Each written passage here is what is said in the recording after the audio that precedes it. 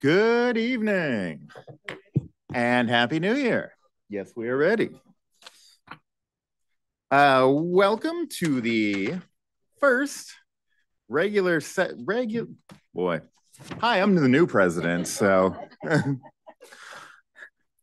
welcome to the regular board meeting of the Gilroy Unified School District Board of Education.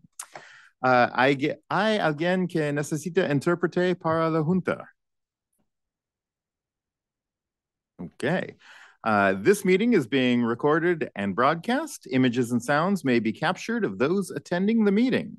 We will begin the agenda with the Pledge of Allegiance, which I'm going to make Vice President Fiak lead. Please stand. I pledge allegiance to the flag of the United States of America and to the republic for which it stands, one nation, under God, indivisible, with liberty and justice for all. Thank you very much. All right, item 3B, approval of the agenda. I will entertain a motion to approve this agenda. Move approval. I'll second. We have a motion and a second. All those in favor? Aye. Aye. Opposed? We have an agenda. Next, item 3C, recognitions. Superintendent Munchi.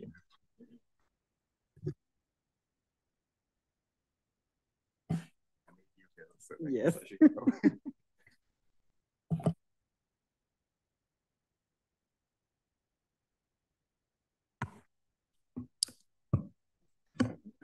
Good evening, everybody, and welcome.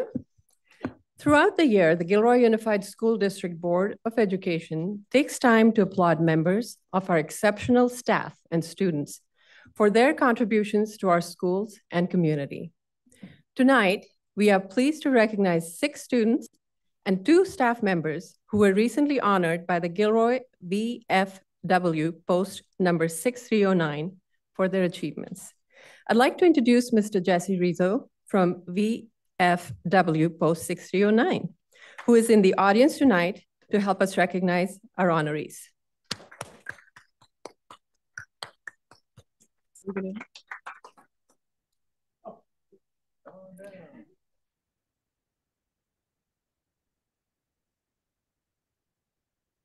Welcome.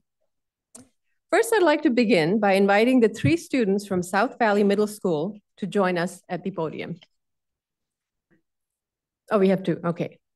We have, please welcome Amari Joel. She's not here. Sophia Israde Lona and Kaida Set.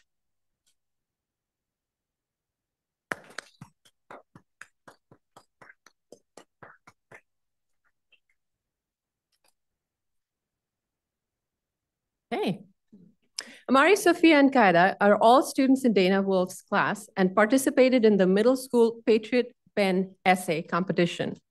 The VFW-sponsored Patriot Pen Essay Competition encourages students to use their minds and knowledge of America's history and their experience of today's American society to write an essay expressing their view on a patriotic theme.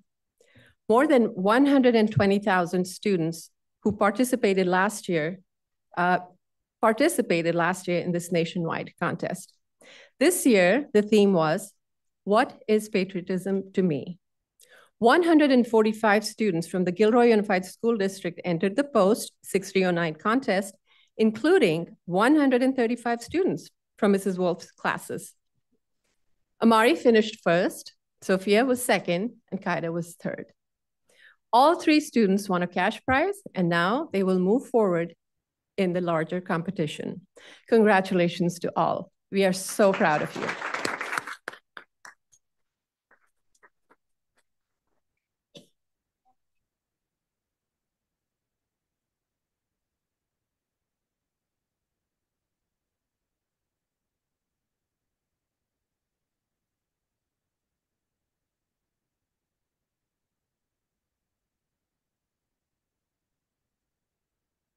First. Guillermo, do you want to come up too?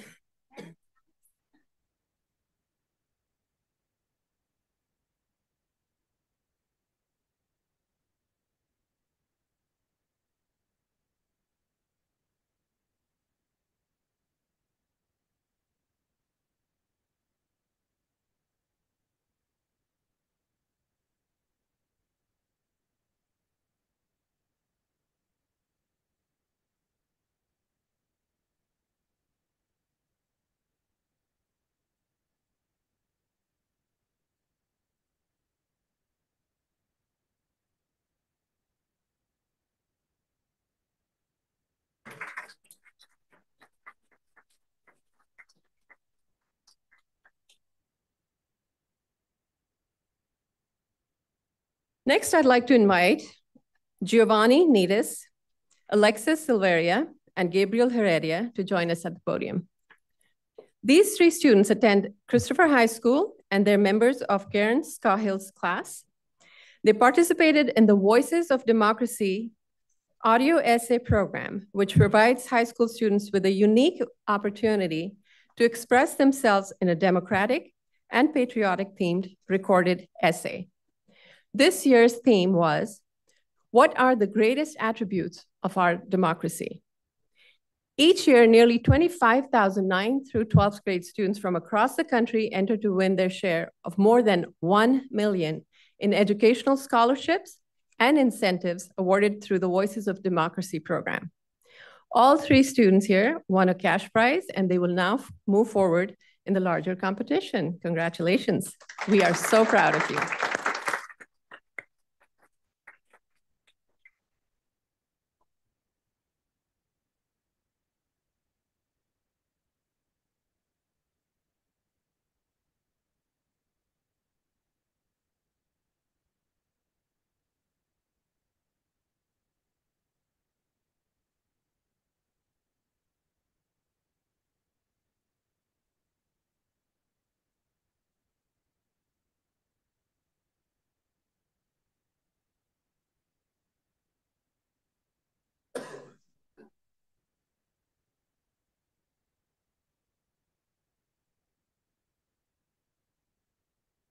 And now for the final recognition of this evening, I'd like to invite Mrs. Lindsay Heck to join us at the podium.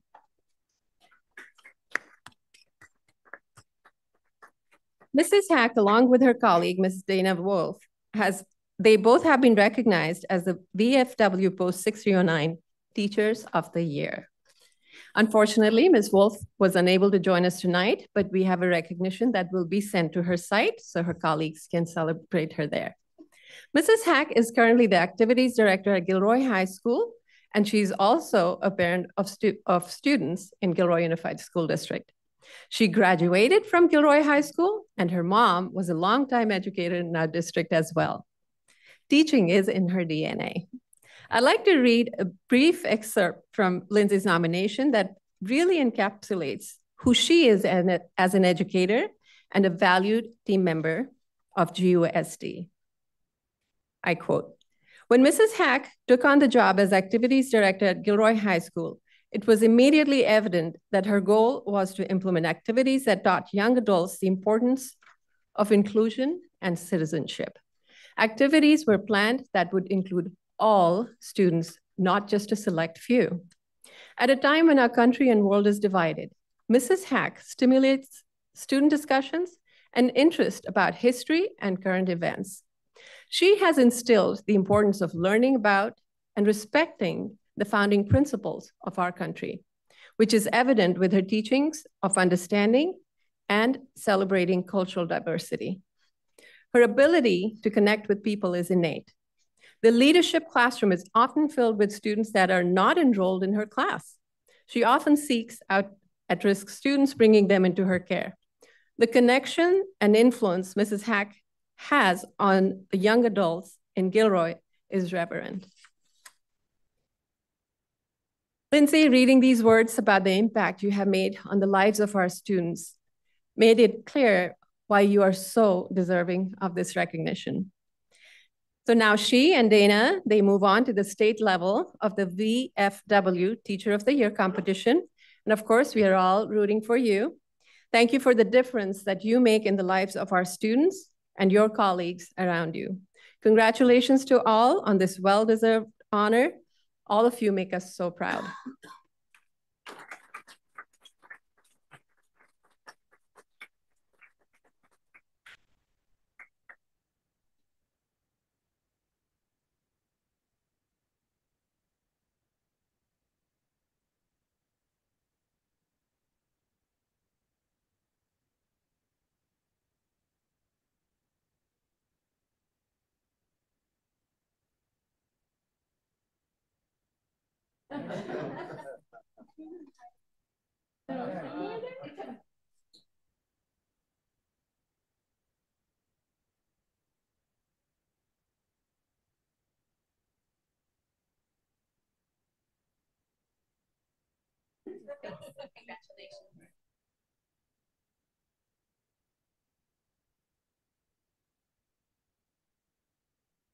Thank you very much. Thank you.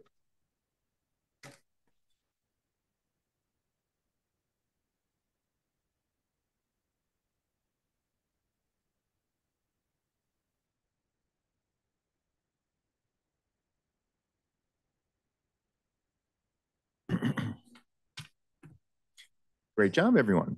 Okay, next we come to general public comment. This portion of the meeting is reserved for members of the public to address the board on items within the jurisdiction of the Board of Trustees.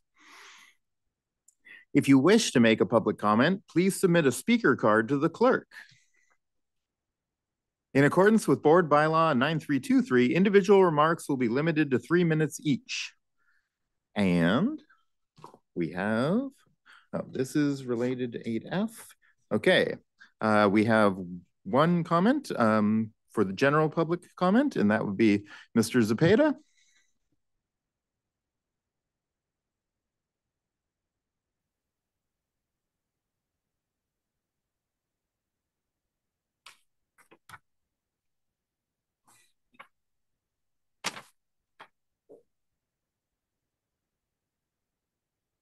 Good evening. My name is Robert Cepeda. Happy New Year to everyone and the board. I'm here again another year, and I bring news from the State Department of Justice Office of the Attorney General. Now, I don't speak on their behalf, but this was released to all school districts regarding, oh, that's not one. Okay, here it is.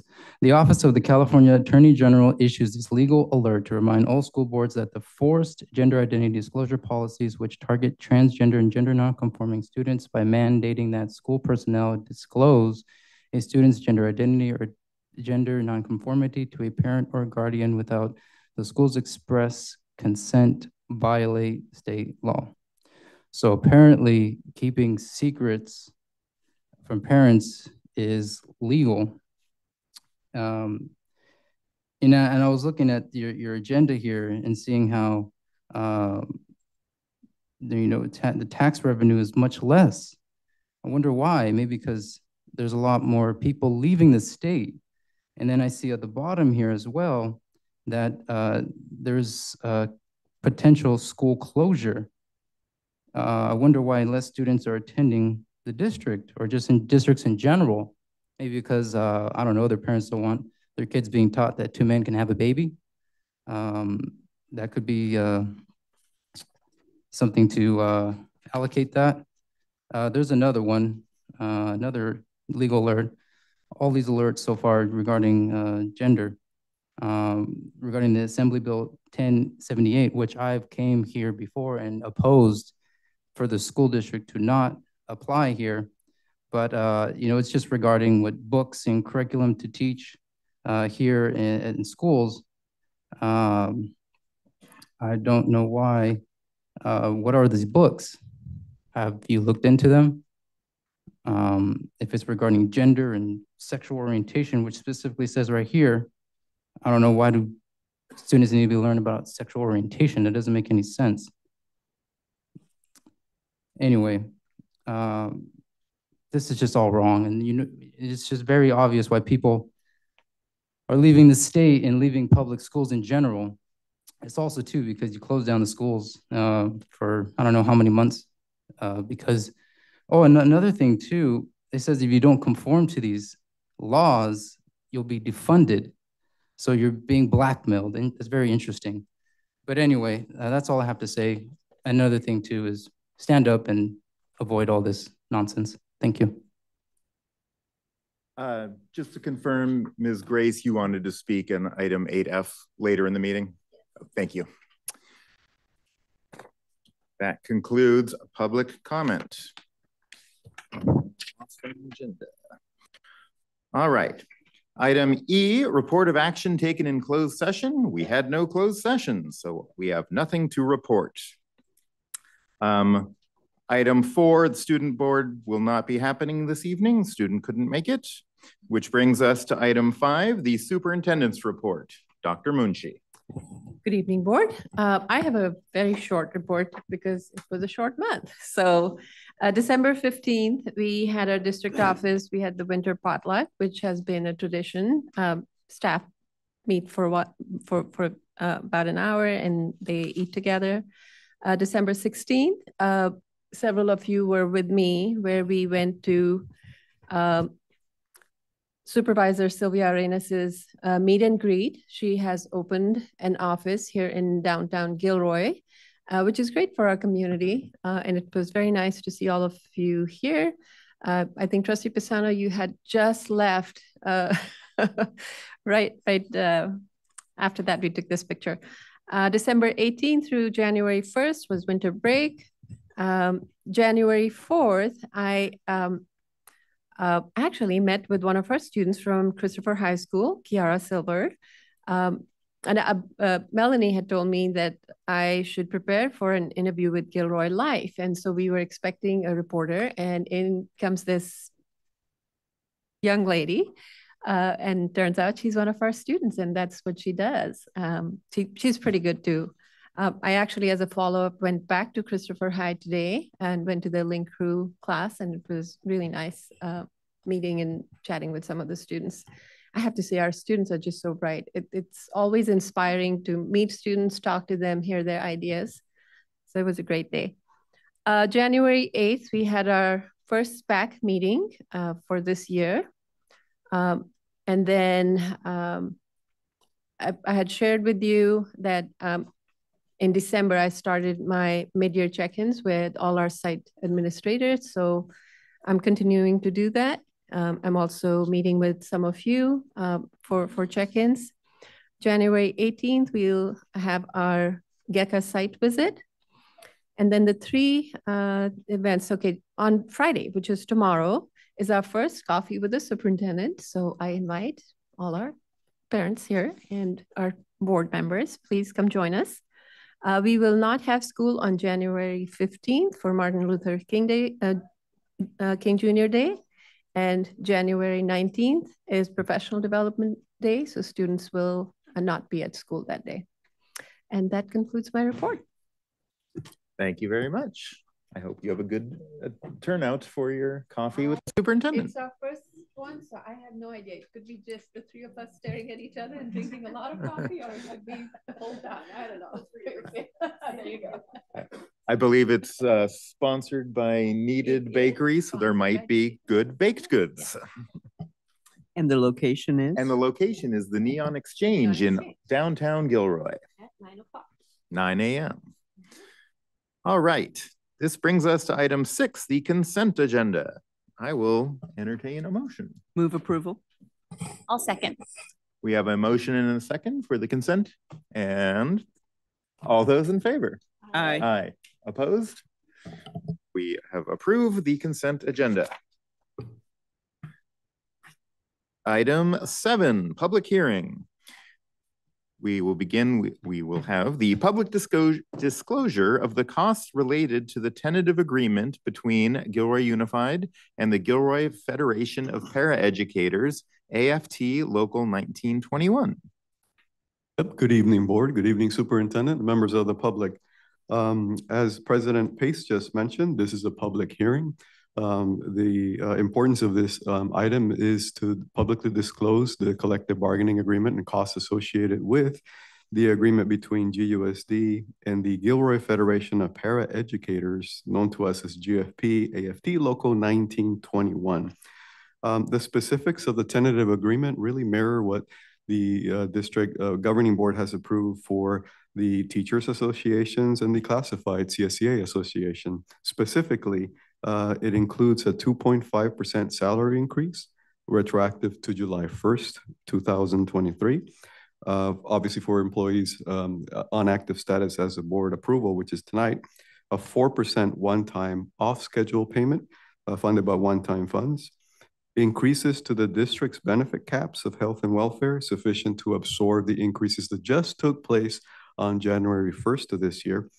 And then the district and GFP agreed to pilot and participate in the California School Employees Summer Assistance Program that starts this coming summer. A total cost associated with the tentative agreement is $656,068. Included in your board packet is the typical disclosure collective bargaining agreement forms that I have shared with the county office. The county office has reviewed my multi-year projection, the associated disclosure requirement forms, and has since submitted their letter dated January 8th as well. And Dr. Munshi and I certify that we can meet the obligations of this agreement. Thank you very much. Districts are required to disclose costs related to tentative agreements and have a public hearing. So this is an opportunity for the public to comment on this disclosure. I will open the public hearing. Anyone would like to speak on this? Now is your opportunity. Seeing none, I will close the public hearing. Now we move on to item 8A, the approval of resolution 2324-13, updating the committed general fund balance. Thank you, Mr. President Mesa. Pace. Associated with the item that was just discussed and the subsequent items on the agenda, as you'll remember, the board approved a resolution 23/24-12 committing portions of the fund balance in December, basically to comply with Proposition 2, setting limits on the district reserves to no more than 10%. It also complies with the board policy of a minimum reserve of 10%. That just happens to be the same number. In order for us to free up balances of the reserve to afford the cost of the tentative agreement, we are basically updating the committed balances to be compliant with the Proposition 2 threshold limitations on reserves. Thank you very much. I will entertain a motion on this resolution. I second. Okay, any further discussion on the matter? Being none, we have a motion and a second. This is a roll call vote. Yes. Yes. Yes. Yes. Abstain. Yes. Yes. Motion carries. And now, item 8B, approval of tentative agreement between the Gilroy Federation of Paraeducators, AFT Local 1921, and Gilroy Unified for the 23-24 contract year. Mr. Winslow, Dr. Winslow. Thank you, President Pace, members of the board, Superintendent Mushi. Item 8B is the actual action item for the tentative agreement itself, as Mr. Meza already outlined. I do want to recognize today we do have President Miss Jackie Stevenson, who's here on behalf of GFP. And I do want to thank GFP for all that they do. They are a joy to work with as well as a joy to bargain with. We're very lucky to have Jackie in her leadership role. So in front of the board as well as the public, we do actually have a copy of the tentative agreement that has been signed by both parties, awaiting board approval.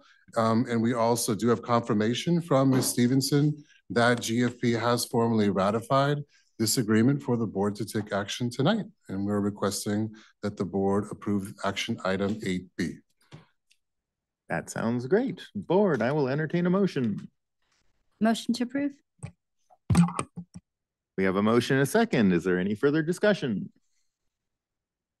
All right, this is not a roll call vote. So all those in favor?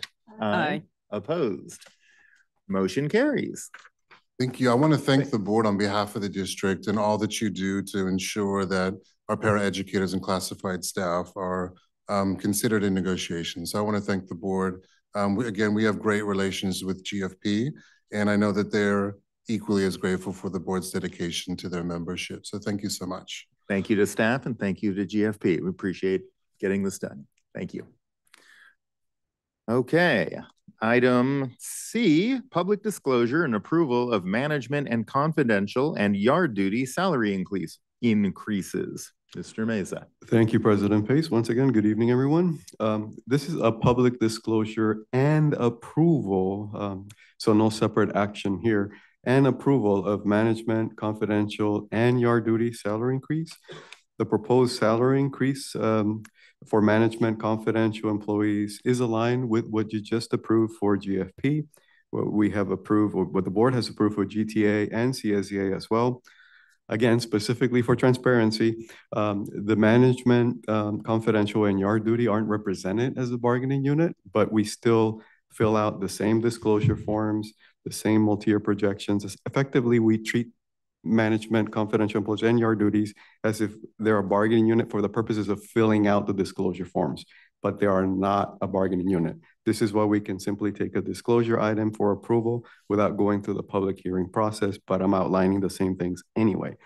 The same is being proposed, a 2.5% salary increase for all management, all classified, all yard duty, retroactive to July 1st, 2023. A 4% one-time stipend funded out of one-time funds. And the same increases to health and welfare retroactive to January 1st of this year. The same action will apply to all certificated management, all classified management, all confidential employees, superintendent, and 2 assistant superintendents. The total cost of the salary and benefit increase is $927,851, which obviously includes the 4% funded stipend of one-time funds. That portion, the 4%, is equal to $530,928. The same disclosure requirements were filled out. The multi-year projection was completed as well, just as if it was a bargaining unit. Thank you, and I appreciate the transparency, even though we probably didn't have to do that. It's good practice, so thank you. I will entertain a motion to approve this. Oh, yes. Motion to approve? I'll second. Thank you. All those in favor? Aye. Opposed? I would like to abstain. Thank you. And I'm also abstaining. Okay, we have 5 ayes and 2 abstentions. Motion carries. may I add a couple of comments or just no? How does that work with something like this? A good question. It's my first meeting.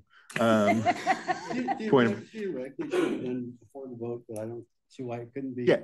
We couldn't have the discussion now because it's still part of the agenda. Sounds good. Thank you. Go ahead. Okay. Well, you know, I started with the district in 1980 and I became involved paying attention in the 1990s. And the math never worked for me. It never quite made sense. So in this, you know, the Me Too, it sounds like, well, we get the same. It's not the same, mathematically speaking. So a 2% on somebody who's making 100,000 is not the same as a 2% somebody making $200,000. So, you know, the previous one, like a 10%. So if somebody's making $50,000 and gets a 10% increase, that's $5,000 over the year. And if you divide by 12, that's not too much per month. If somebody's making 100,000, you double that. So that person gets $10,000 for the year and so forth. You know, 200,000, they get 20,000. So it's not the same. And I have talked with previous administrations about maybe we can think about looking at what would be fair and equitable versus just a blanket the same. And I'm going to bring this up again and see where it goes. And it may not go anywhere, but I just thought I wanted to be on the record for explaining why I'm voting to abstain on this one. And the reason I'm not voting no, and the reason I'm voting to abstain is I don't want anybody in management to think that I don't value the work that they do. I voted yes without any difficulty on the 10.5. And even though that was a bigger salary increase, and that was a Me Too also, I think everybody had gone through so much with COVID and so much in returning to a semblance of normalcy that I thought, no, I was comfortable with that. I was also comfortable with giving the assistant superintendent for HR more than the 10.5 because I thought that was completely justified because the comparables, and we needed to fix that. There's also some data that the district had, but it's 2 years old now. I'd like to see some more current data. And I acknowledge that it's extremely difficult to get data from other districts because there is a lack of transparency, and I'm glad that we're pretty transparent here. I wish I could vote yes for the benefits. I think it does make sense for everybody to have the same as far as benefits, but as far as salary is concerned, I know that the system is designed everywhere so that the less experienced people make less. But as far as, how hard people work, even, I, at the top of the salary schedule, was I working twice as hard as somebody at the beginning of the salary schedule? No. They were working just as hard as I was. So there's something inherently unfair about the way things work. I know that's the way it is, but as far as giving the Me Too in the future, I really would like to look at a different way to accomplish this. So again, it's not a reflection on anybody in management. I really value the work that they do. They're working many hours, but so does everybody. But I understand that more responsibility. I don't want anybody to take this the wrong way. I just want people to think about this mathematically. And that's all I have. Thank you. Thank you very much. Is there further board discussion? Okay, seeing none. We are done with this item. Okay. Next up, item D, the governor's January budget proposal for the 24-25 fiscal year. This is an information item. Mr. Meza. Thank you. Good evening, Trustee Pace. And if IT can help me, thank you so much, Maribel, for your magic. Right on time. The governor released the January budget proposal for fiscal year 24-25 at 10:30 a.m. yesterday. So I am doing my best to provide an overview, which is really an overview of what that proposal entails. Has a lot of the language is still yet being developed. So I'm going to try to cover as much as possible, but know that it's not going to be exactly right because a lot of the trailer bill language, specific implementation, actionable items are yet to be developed. And then our workshop is even into next week to learn more about the budget. But I'll be the first one to tell you, I don't provide excuses. So I'll do my best. But I will cover the highlights. And I'll start with this, which I think for the benefit of the public, it's really key. So I'm talking about the January budget proposal. It is simply a step, the very first step in establishing a budget for the state. So what the state does is says, okay, let's look at revenue trends, which were really complicated because the IRS allowed the taxes to be deferred from April to October and then pushed that out yet again to November. So this current fiscal year, the state was operating under really almost like a blindfold in terms of revenue and revenue picture. But for 24-25, this is really a draft, if you will, a signal of what the governor is seeing, how big the deficit is, what he's able to do, priorities effectively. And then he takes this draft of this plan for the state budget, and then he begins to negotiate with the state legislature about the priorities. You know, are they seeing eye to eye? Do they want him to cut? Do they want him to add, et cetera? That gets revised into what's called the May revision. And that's key because at that point, the cost of living increase, what we call COLA, which really augments funding on the basis of the local control funding formula, that gets finalized until May. So, and more revenue picture, right? Like the revenue picture continues January all the way through April. Those are key tax collection months. And so effectively, if you go on the cyclical nature, April taxes are reflected in the May revise. So normally that's what happens. So don't expect anything to be, you know, in stone from the information that I share with you today, but it is a very strong signal, an important signal that we pay attention to, but know that it will get revised. And even after May, that continues until we have an enacted budget around June 15th. And that's really when it's key and locked in. And I am so glad I included this slide because I remember submitting this a week in advance. I think it was the Tuesday that we came back, January 2nd. This is all done. And so part of the information that I updated will be highlighted in like red font at the end because I had to update it because the release of the governor's proposal was just yesterday. So I did my best to update the slides. But this one in particular was, you know, from the Legislative Analyst Office. And that's really important to understanding what I'm about to say, because the Legislative Analyst Office are a group of economists that are independently advisors to the California legislature. And all you need to know is that they think that the governor has a problem of worth $68 billion, that there's a shortfall in the economy of $68 billion. That's all you have to know. independent body looking at the revenues, and they think we have a $68 billion problem.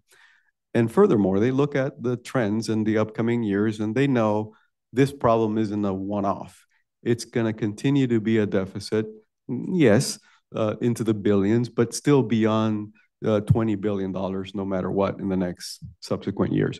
Now, every economist is approximately right, but exactly wrong, right? So there's some wiggle room in here. But that's the number that the Legislative Analyst Office says is 68 billion.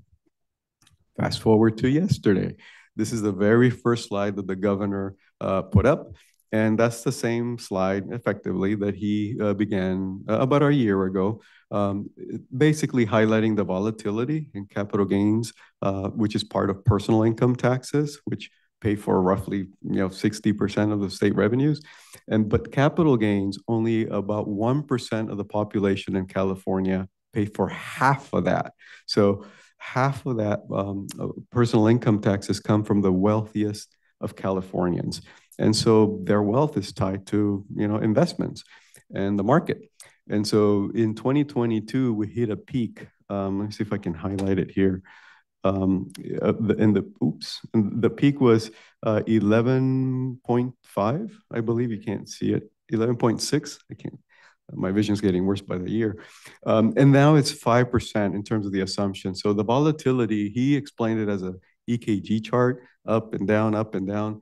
It's just highly volatile. So our Proposition 98 funding, just to put it bluntly, is tied to the fortunes of these 1%ers.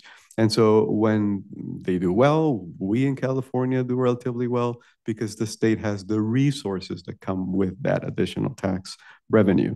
Now that 11.6 is now revised down to about 5% or so, and that's what he expects it to be in his assumptions. Bottom line is he scores the deficit not at 68 billion, he scores it at about 38 billion. Now that's a significant variance. $30 billion is not a rounding error, okay? Like I could anticipate a $1 or $2 billion depending on the segment of the budget and rounding, et cetera. If all that goes well, it's about $1 or $2 billion that, in a $291 billion budget, maybe, yeah, sure. But 30 billion, that's a significant deviation from like a major assumption, okay? So, but that's what he said. And the Department of Finance, they're economists too, just as sharp as the LAO, but that's a huge variance, $30 billion off. That's huge. So the shortfall he's addressing is $30 billion less than the independent body is saying. So that's really the fundamental difference from our original assumptions in November. And the solutions he's looking at, he's basically depleting the state reserves, not completely, but significantly. And then he calls it tightening, belting for like $12 billion in reductions in fund shifts and accounting mechanisms and delays. And deferrals are basically payment delays, and these payment delays have to cross fiscal years. So as an example, in the recession years, districts have a monthly apportionment, right? An advanced apportionment. So that means I get paid in June, the June apportionment, meaning the district.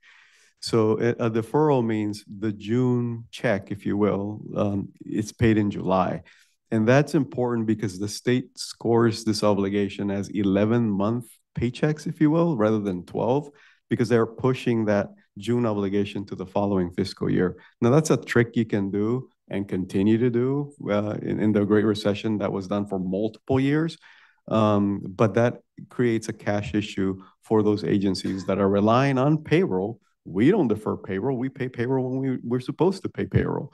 But that leaves districts, basically shifts the cost obligation on cash basis to districts and local entities. And he's doing that to the tune of $7 billion. So potential impact to GUSD, this just really summarizes it. And I'll touch on deferrals because as I've learned, this does not impact K-12 education yet, but I think it does impact colleges and other areas of the budget. But the cost of living adjustment is really the key here. In November, we paid attention to the Legislative Analyst Office and we said, there is no way that the cost of living increase The projected original cost of living increase was 3.98%. So we have brought it down in December with first interim. Remember, I said, okay, it's 1%. That's what we're hearing. It's 1%, it's 1%. Knowing that the COLA is finalized until May anyway, we know that that wasn't going to be the case, that it was going to be a final of 1%, but we reduced it to 1%. The COLA as of the January proposal is 0.76. Now, the delta from just about a year ago, when he established this budget, the enacted budget for 23-24, he had projected a COLA of almost 4%. The difference between an almost 4% and a 0.76 is $4.1 million less in revenue to us, to our district. And that's annual, okay? So that's annual, $4 million less revenue to the district alone. Luckily, as I mentioned, we had already scaled back to 1%. And so we already reflected that in December when we brought you the first interim. So we're really dealing with about a $309,000 issue right now, with the proposal being what it is. Now, the CPI, the Consumer Price Index, and other inflationary measures did increase just slightly in December. I think it rose by 0.3%, not material. But if every single month trends up like that, even marginally, then maybe that goes to 0.8 or 0.9 or something like that, closer to 1%. But as it stands right now, you know, that's what it would be, 0.76%. And he's funding Prop 98 at the bare minimum. Whereas in other years, he gives us an additional augmentation COLA, you know, you name it, because he has resources to do that. This, again, is a scenario in which he is right. And the whole is 38 billion, not 68 billion. So that's the scenario that we're dealing with, the situation in which he banks that he's right and that the LAO is wrong. And the January proposal, that key piece of information there that it says, it's not, I really have to get to, I don't know why I'm not able to highlight the font, but the January proposal includes payment delays for education. That's not true for K-12. So we're not dealing with deferrals yet. Deferrals are basically the IOU that I described, that we get paid in July for things that should come in June. That's not true yet. So he does have that in the bank to go to. So that's a relief valve that he still has should he be wrong. And that's important to us because, as you'll see Irma talk about cash balances, we have plenty of cash. So rather than take a real budget cut, you know, give me all the deferrals. Right now, we can manage without even borrowing externally. We have plenty of cash as a district right now to manage that issue, should that be the case. So the next steps is just looking at, is there a mid-year cut coming? Remember, 23-24, he cut with 2 years left out of the fiscal year, ahead of the establishment of the current enacted budget, 23-24. I'm sorry, you said 2 years? I'm sorry, 2 days. Thank you, Trustee Pace. 2 days? So 2 days before the start of this current fiscal year, it was June 28 or June 27.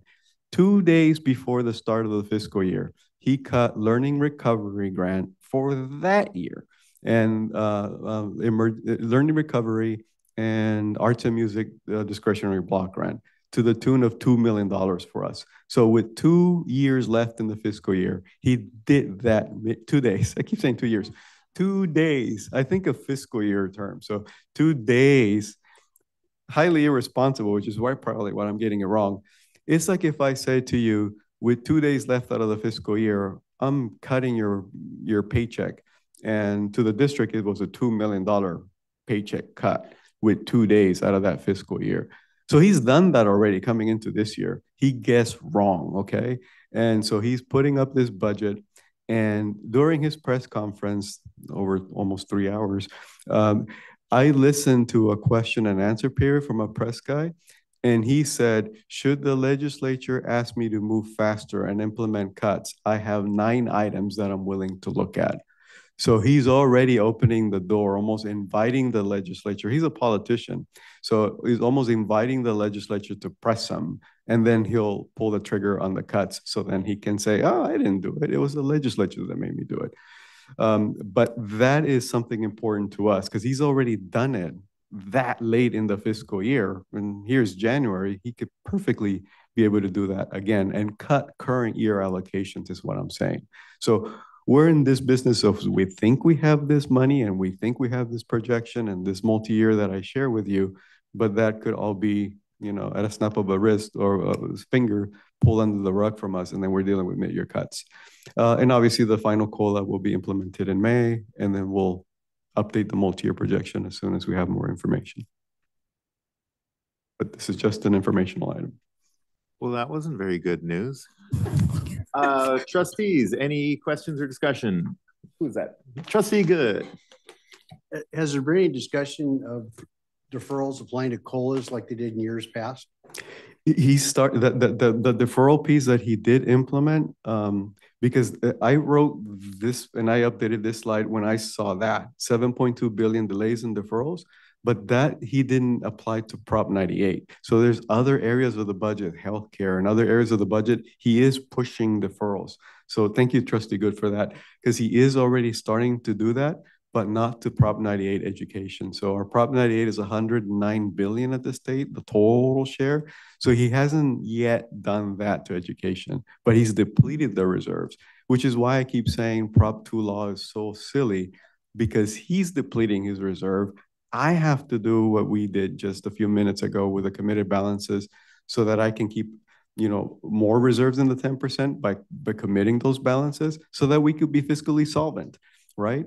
But that's why this law is so silly, but he has not yet hit Prop 98 yet with deferrals yet. Trustee Paceno. Thank you. I've never seen a difference of $30 billion between the LAO and a governor. Is that, I mean, that's pretty unusual. I have not either. And I've been in public education, you know, this since 2002, all in school finance. And the $1 or $2 billion, sure. And there's always good explanation for those variances, but not $30 billion. Yeah. That's substantial. So when I heard that yesterday and I was reading up on that, I was shocked that about that big difference. I'm probably more concerned about this budget than I have been in a while. I've been in public ed a little bit longer than you, since 1975. And I remember the days of 2002 and the cuts that came. I also remember days where we got cuts in the middle of the year for that same year, not for the following year. So when you say, you know, the governor's a politician, the whole entire legislature are politicians. So it would not surprise me if there is going to be a lot of horse trading between now and May. And I would not be surprised if we don't get a budget by June 15th and it goes beyond that. And it's going to be a tough year. He says he's holding K-12, you know, out of the cuts as much as he can. He set himself up as the education governor. And as you said, he's going to say, you know, but the legislature is making me do these cuts. And they will, because they're going to have to if they're talking $68 billion. So buckle up, Buttercup. It's going to be a tough ride. The only other thing I would want to mention, and thank you, Trustee Paceno, is the Legislative Analyst Office came up with that $68 billion in late November, like really late November.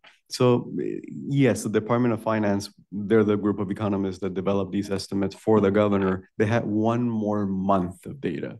So maybe outside chance in that 1 month was a stellar 30 billion month, in a month. but I doubt it. I just want to give them the benefit of the doubt. Their boss is a politician. Thank you. Anybody else? Thank you for this informational item. Next, we come to item E, update on GUSD enrollment projections from Decision Insight / Power School. This is also an information item. Mr. Mesa. Thank you, President Pace. I will walk through the enrollment projections, knowing that the final narrative report isn't completed or even in draft form from Decision Insight, our demographers. but the data is, meaning the numbers, the projections, the key pieces of information. So rather than delaying it and bringing it to you in February, which it wouldn't be good for timing purposes, to develop staffing, et cetera, I'm bringing you the data, what matters the most. But the narrative report will be shared, of course, with the board when that is completed. I wish one of the speakers in public comment was still here because he did speak about some of these things, but unfortunately he had to leave. But I'll touch on the birth data, both nationally, California, what's going on globally, and then I'll zoom into what's happening in Gilroy, and obviously give you a history of enrollment, and then naturally getting to the projections for next year, 24-25. So this is U.S. birth data. So it goes all the way back to 1950, and you can see just the trend: less birth, number of births, less people being born, obviously less kindergartners that we have in the system, right? So that's where the decline happens. It all goes back to births. It's just natural. And so on the bottom is just the annual change. So I'm not going to spend too much time. Just know that the nation as a whole has been declining in terms of population growth, births. And so we see that in California. 100-year low in terms of birth counts in California. I'll say that again, 100-year low in births in California. So you're not going to get kinder booms or first graders coming into your school system because they're just not being born. It's not something that GUSD is doing. It's not something that Santa Clara County is doing or that California is doing. They're just not being born. And so this is our birth data in our own zip code. And I don't make this data up. It's from the, I don't remember the acronym, California Health and Human Services, .gov. And you can, if you're online, you can click on the link. It's a live link. It takes you to this massive Excel file. You sort and then you plot, and that's the data. So this was released in late December. That 744 is the latest plot. They're basically a whole year behind. So I plotted the latest data, and you can see in our own zip code, it's the lowest point on that chart. So we're not anticipating enrollment growth, right? If you just look at these numbers, we're not going to have them. And by the way, that's 100% of the births in our zip code. We get about maybe 75 to 80% of those numbers translated into kinders 5 years later. So that's also relevant, right? And in case anyone's curious, that means the child lives in 95020, not necessarily they were born at a hospital in 95020. Yes. Thank you, Trustee Pace, for that. And the declining enrollment isn't, a surprise to us. We have been monitoring this for several years. We know the indicator, the downward sloping line, of course.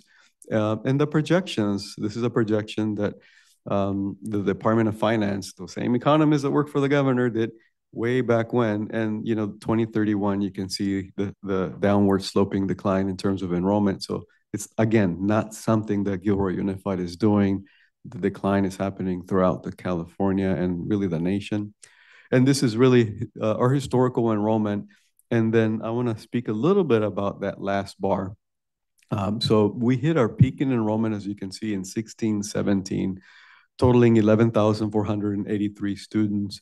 And last year's almost final enrollment count is 10,243. I say almost final because that gets certified in February.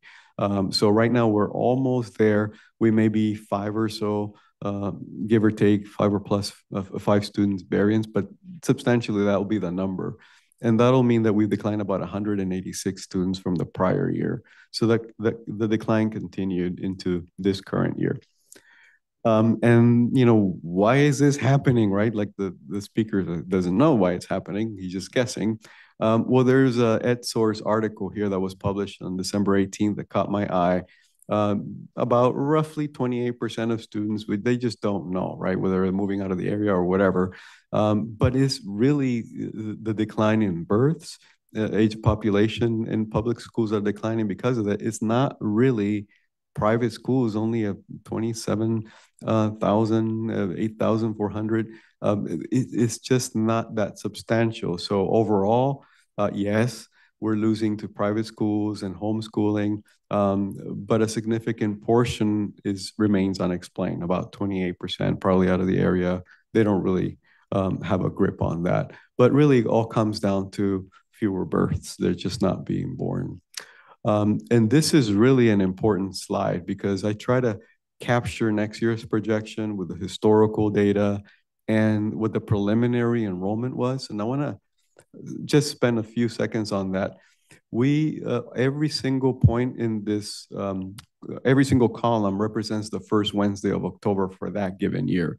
So expect to see some variances if you're saying, well, in this slide, enrollment was this, and in this slide, it's because every single point in this is the first Wednesday in October. And you'll see that the 23-24 column adds to 10,055. Well, I just showed you a 10,243 number. That's because that's more refined in terms of not being preliminary. It's almost final. But every single gray column is a certified February number for that given fiscal year. And it's important that we look at enrollment as a snapshot. So the state says every district in California, you will take that enrollment snapshot on every Wednesday of every single year. And then you'll do your homework to make sure that you account for that student in the right place, and you have until February to do so. And that becomes that beautiful column every single year. So we can't change it. I know enrollment fluctuates, right? Like enrollment is different today than it was on that first Wednesday in October. But those numbers represent the first Wednesday in October, and that's where there's a variance. The important column there is the yellow, the projection for next year. Out of our demographers just put into the table that I track. So total enrollment next year is expected to be 10,057. Notably, among the elementary cohorts, it's pretty stable. A total growth of 33 students total, a population of 4,200 and change. That's flat. So the good news is the enrollment among the elementary campuses it's stabilizing.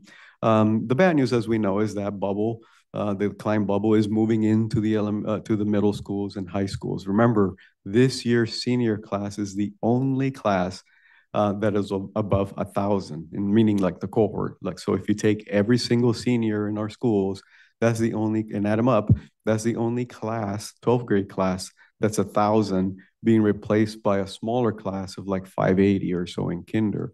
So once they graduate, it's no surprise, we're gonna get smaller. And so that's why the decline is projected to continue. And you'll see that in a little bit clearer fashion in the subsequent slides. But I did want to point out where the decline is. Middle school and high school is moving through that little bubble. And this is another projection, single year forecast, again, from Decision Insight Predictive Enrollment Analytics.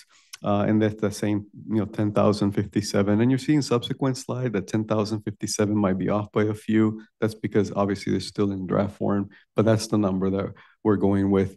And then in this one in particular has what they call open seats, because they've taken the capacity of elementaries into account.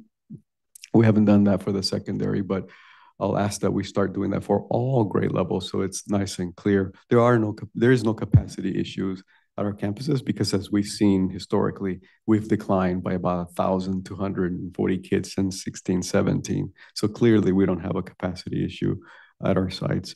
But what this tells you is the TK, the transitional kindergartner class, goes to 261. That's this first number here. Across the districts, that's 261, up from 180 or so this year. So that means for sure, as we start adjusting for those basically 4-year-olds to come into our system, we're going to need at least 2 additional classrooms at least to accommodate for that growth in transitional kindergartner. That's what's confusing, right? We're declining overall, but we're adding 2 classes at that specific cohort. Because if you look at that 12th grade class, is no longer 1,000, is 900 and just barely, right? So, and if you look at the bottom of these, this is what I was referring to, 900, 800, 7, 6, and then we get to another 7 before we get to another 5.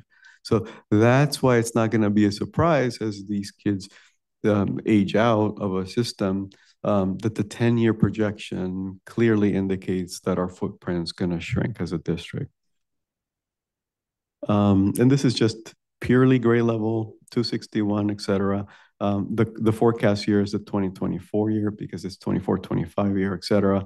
And you can see the total enrollment in 10 years from now, it's going to be 8,300.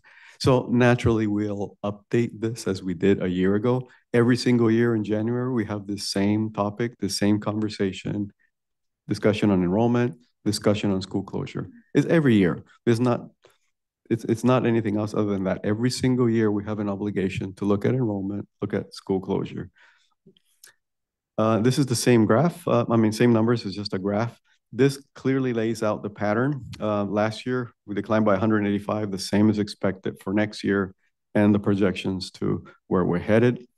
The next steps is the very next item is a feedback and an annual discussion on possible school closures. Obviously, I work closely with Mr. Winslow and HR on staffing needs as we develop the budget for next year, and we adjust as we always do when necessary. Thank you for the yet another dire presentation. I'm on a roll. Trustees, any comments or questions? Seeing none. Thank you very much. We will go to item F, discussion on potential school closure. This is also an information item. Thank you, President Pace. Again, this is an information item that we bring annually at the request of the governing board. And so I'll start with just reviewing birth data, but we just saw those enrollments. So I'll just really skip through those since I literally just went over them. But for the purposes of the presentation, I needed to include it in there just to be thorough. I do want to mention this boxed area on the bottom. There are additional reference materials in your documents that lay out the process of a school closure recommended from the California Department of Education and the timeline we took for the closure of ADB. And we saw that this is a slightly different way of looking at it. It's adding the kinders and TK, and this is only there to highlight the fact that those 4-year-olds effectively are coming into the system because that was the TK law. And so I just put this in there and added them together so you can see that, yes, there are the additional students coming in TK because of that age adjustment. And so we will have to open up 2 classrooms in TK. This is the same identical slide, so I'm not going to speak to it again. The same enrollment projections. I really did this in case somebody just went to that item and didn't have the context of the enrollment and things that we just discussed. This is a new slide, and this is, I thought, was helpful from Decision Insight from their a year ago report in which they looked at the current enrollment. Now, these will slightly have a variance on the 23 October count. They're not the almost final count that I just shared, but they're relatively close. And what they do is they say a 5-year projection. So 5 years from now, where are we? 10-year projection, because remember, it's a 10-year window horizon that we look at. And then we just basically split it up. And this is really just a helpful way of looking at it. In 5 years from now, relatively to today, are we going to decline or grow? And just about everybody, other than Gecca, Solorzano, and Roble, is going to be declining in 5 years from now. Just about everybody. El Roble is pretty consistent. It's probably the only one in a 10-year horizon that's really relatively stable with a decline of 1%. Relatively speaking, from 561 to 556, that's pretty stable if you want to look at just the raw data there. But this is just a flag of double-digit decreases in most of our campuses. Here in a 5-year window, about half of our schools are seeing a double-digit decline. In 10 years out, most schools are going to see well into a 20% and some even close to 30% decline. Again, just births, it's just math, it's just age, it's just what it is, but we know what we're getting into. And this is just looking at elementary projection and then adding capacity in those open seats that I spoke about.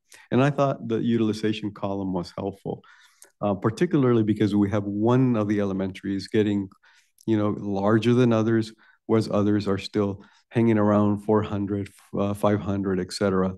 But it's important to know the capacity. The school side is classroom-based design for additional capacity. So we have to put it in context. And so that is utilization. Utilization at Las Animas is at 88%. There's at 86% at Luigi, very comparable. 84% at Revoble, but it's all relative, right? The footprint smaller at other sites. So that's why the utilization is important. However, Las Animas is at 843. That's important because Las Animas is around, a residential development. I'll get to that in a minute, but it does present a balancing issue. Maybe not. It's just the size of particular elementaries. And again, that's a reflective of capacity. So I'll be the first to tell you, by design, Las Animas is the largest by design, 953 versus others that are clearly smaller, right? So it's just, obviously the balance is based on capacity, so the capacity is there. Now the projection is that by 26, 27, Las Animas will be 855. That could be wrong, that could be completely off. It's just a projection, but it is what it is. It's the information we have right now. Well within capacity. Capacity is 953. The only issue that I bring this, it's that we have to acknowledge, and that's just simply what it is an acknowledgement that the non-classroom facilities, and by that I mean the multipurpose room, the library, all those other facilities feel compressed. And that's particularly true at Las Animas because the two-story building happened after, and that's key. The kitchen, all those facilities that I just mentioned here were designed, and then the two-story building came after. And that's why this is relevant to this conversation, only because it feels like the site's getting compressed in those things. So people see traffic congestion, right? And you will see more of that as Glen Loma Ranch development builds out, as those homes become occupied. That's really the point here. And then this is also, I thought, helpful. I have a decision insight plot where this is not made up data, every single student and the boundary. So I overlap plot the students, Las Animas students, which this is early January, probably during my break. It was during my break. So not on the clock, but 766 students. That's substantially different than the October, seabed. So this is not the official California first Wednesday of the year, or in October. This is just probably, I don't know, December, Christmas, I don't know, sometime there in the holiday. 766 was the enrollment count there based on actual students. And so what this is Las Animas boundary, and about 75% of the students reside and attend, that's the key, Las Animas. And about 25% or so, about 200, I'm just going to round up, about 200 students attend Las Animas for other reasons, programs there, et cetera. But that's key. It's about 200 students that attend. So we think that resident kids should attend the residential schools, right? And that's a big thing. So with Glen Loma being still building hundreds of homes around Las Animas, that 576 that's going to be in this boundary, it's going to continue to grow.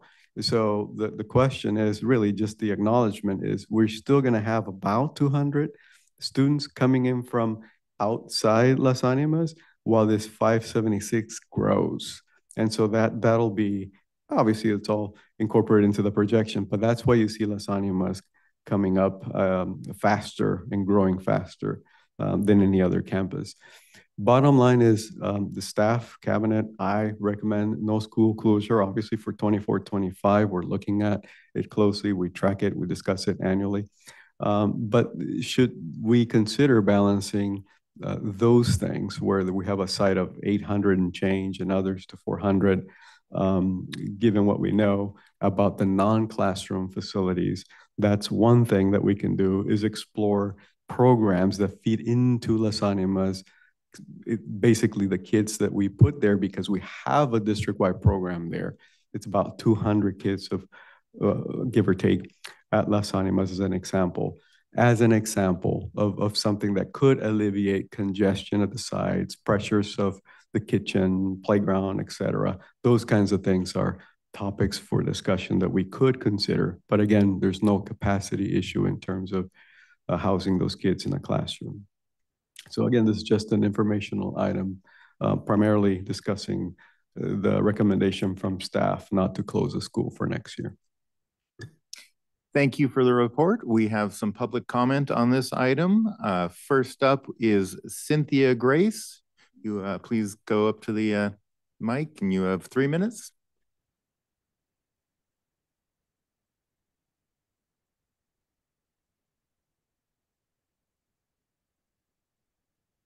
Hi, good evening. I'm a parent at Las Animas. I'm actually here regarding that last slide that we just saw. So that last slide was brought to our attention from a parent from Las Animas, and we are here because we want to see if the board can please take us into consideration. Specifically under that one slide where it says that you are exploring the option of moving DI out of Las Animas. One of our board members said earlier that you guys are transparent, and we feel that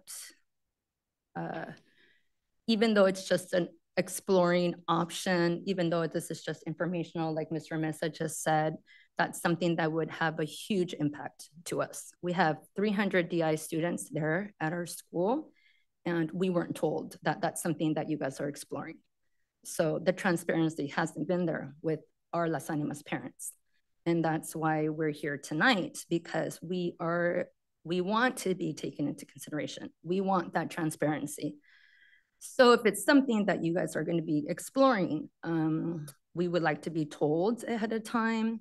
We would like our voice to be heard. We want to know what the other options are. Why is this huge move that will impact 300 students the only option? Are there other options?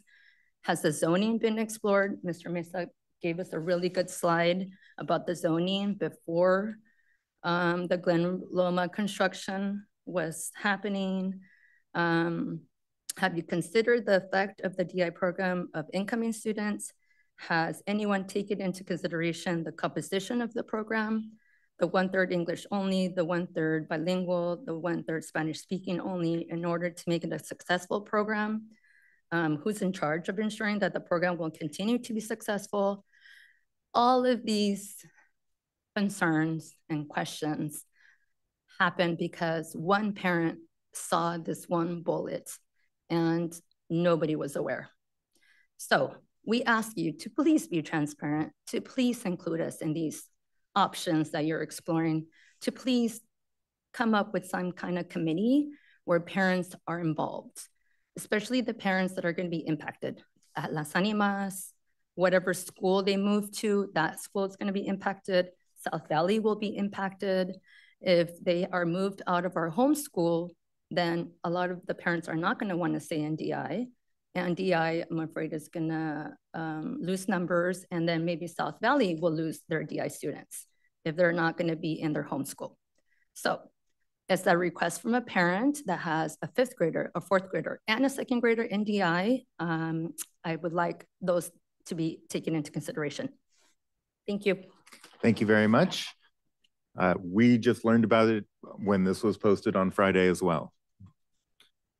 We also have public comment from Alice Vurick.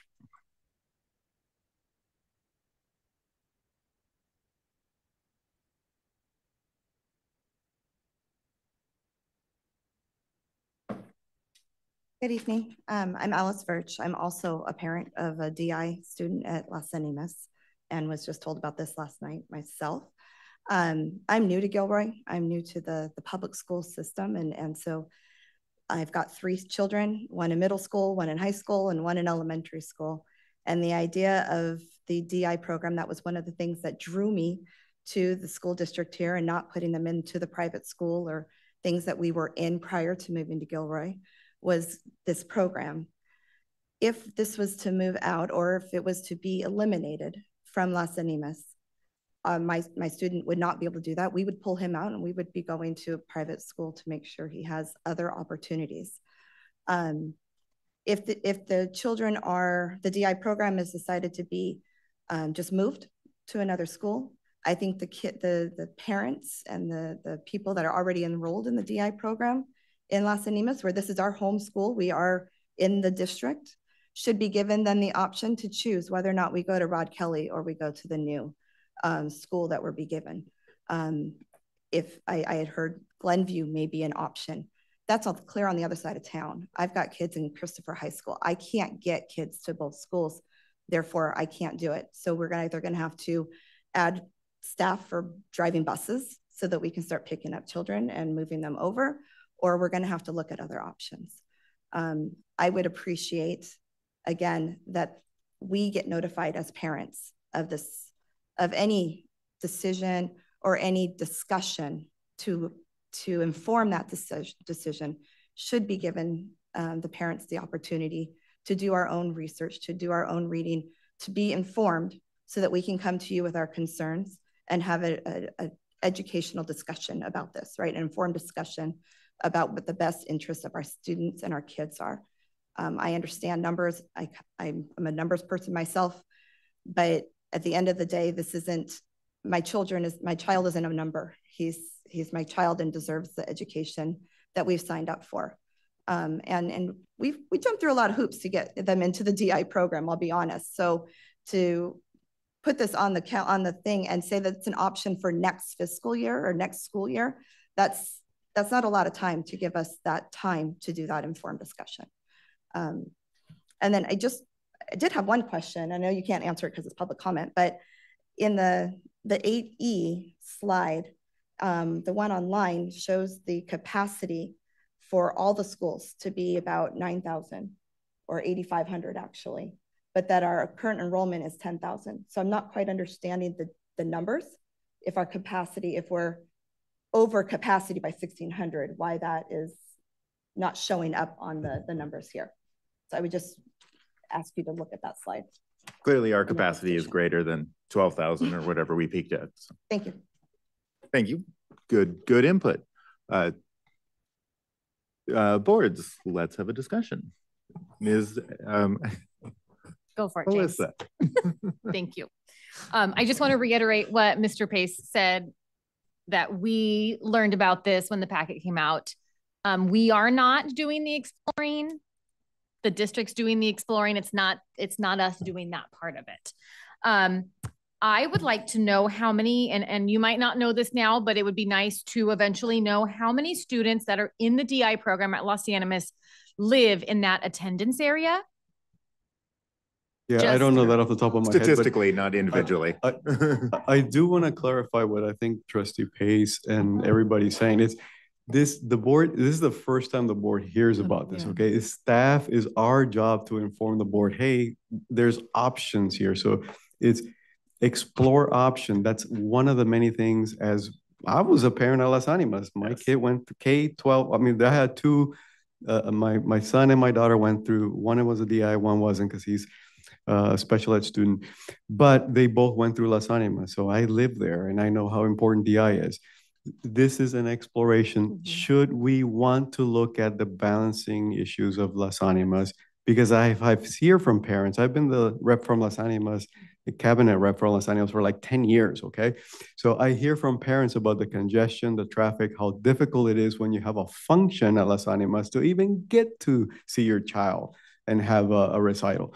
So this is just an exploring, right? So that the residential kids can get to it. And the exploring piece wasn't next year it's done, DI is moved. It would be gradual over time so that students currently in the DI, every single one of you get there would finish the DI there. So we're talking about new enrollment to next year. If the board directed us to do that. Now, this is the very first time that they hear about this, okay? So I want to be clear. Staff has identified a problem and has been brainstorming, and they threw out an idea that we're now discussing. If I may add, so yes, this is the first time. This is not a decision that's been made, like many other decisions, when the board has requested to bring every year in January a report on enrollment, for example, because the staff, we gather data, we bring our projections to you, we bring our recommendations to you, When we had to close ADB, I think Mr. Meza mentioned earlier, it wasn't just at the drop of a hat that we said, we are going to close ADB in July. It was a 2-year process. These things are not that simple, but the staff, we look at all the options. We talked to the principals. Ms. Kodiga, actually, we had a conversation with her about this last week. And I said, do you have any ideas? Because we are still exploring. And she said, no, I don't. So, here, and this is not the venue for that. What we had told Ms. Kodiga is these are just options we're exploring. We'll obviously be working with the community at Los Animas. And just like Mr. Meza mentioned, we get emails from parents all the time recommending that we redraw boundaries. I just want to point out, even when we do that, you are going to push some families out. And I'm sure those families at that point will be sitting here saying, why my residents? How did you make this decision? These are not easy decisions. And anytime we make these decisions, we have to be mindful. Some families will be pushed out, and those families will be lined up here then saying, how did you redraw the boundaries and who made the decision about where the lines are drawn? Because somebody will have to. The challenge with Las Animas is, and all of you, we hear from parents, they're lined up for hours to pick up their kids. It's a safety issue. We have heard about the NPR, about the cafeteria being too small. I have heard from Ms. Kodiga about not getting enough rotations in the library for students. So these are issues that we are hearing from the school, from the community, and we have to be proactive. We have not made any decisions, but it is our responsibility to bring these to the board so that at least we can keep adding on some ideas. And then when it is time to make a decision, we are well informed.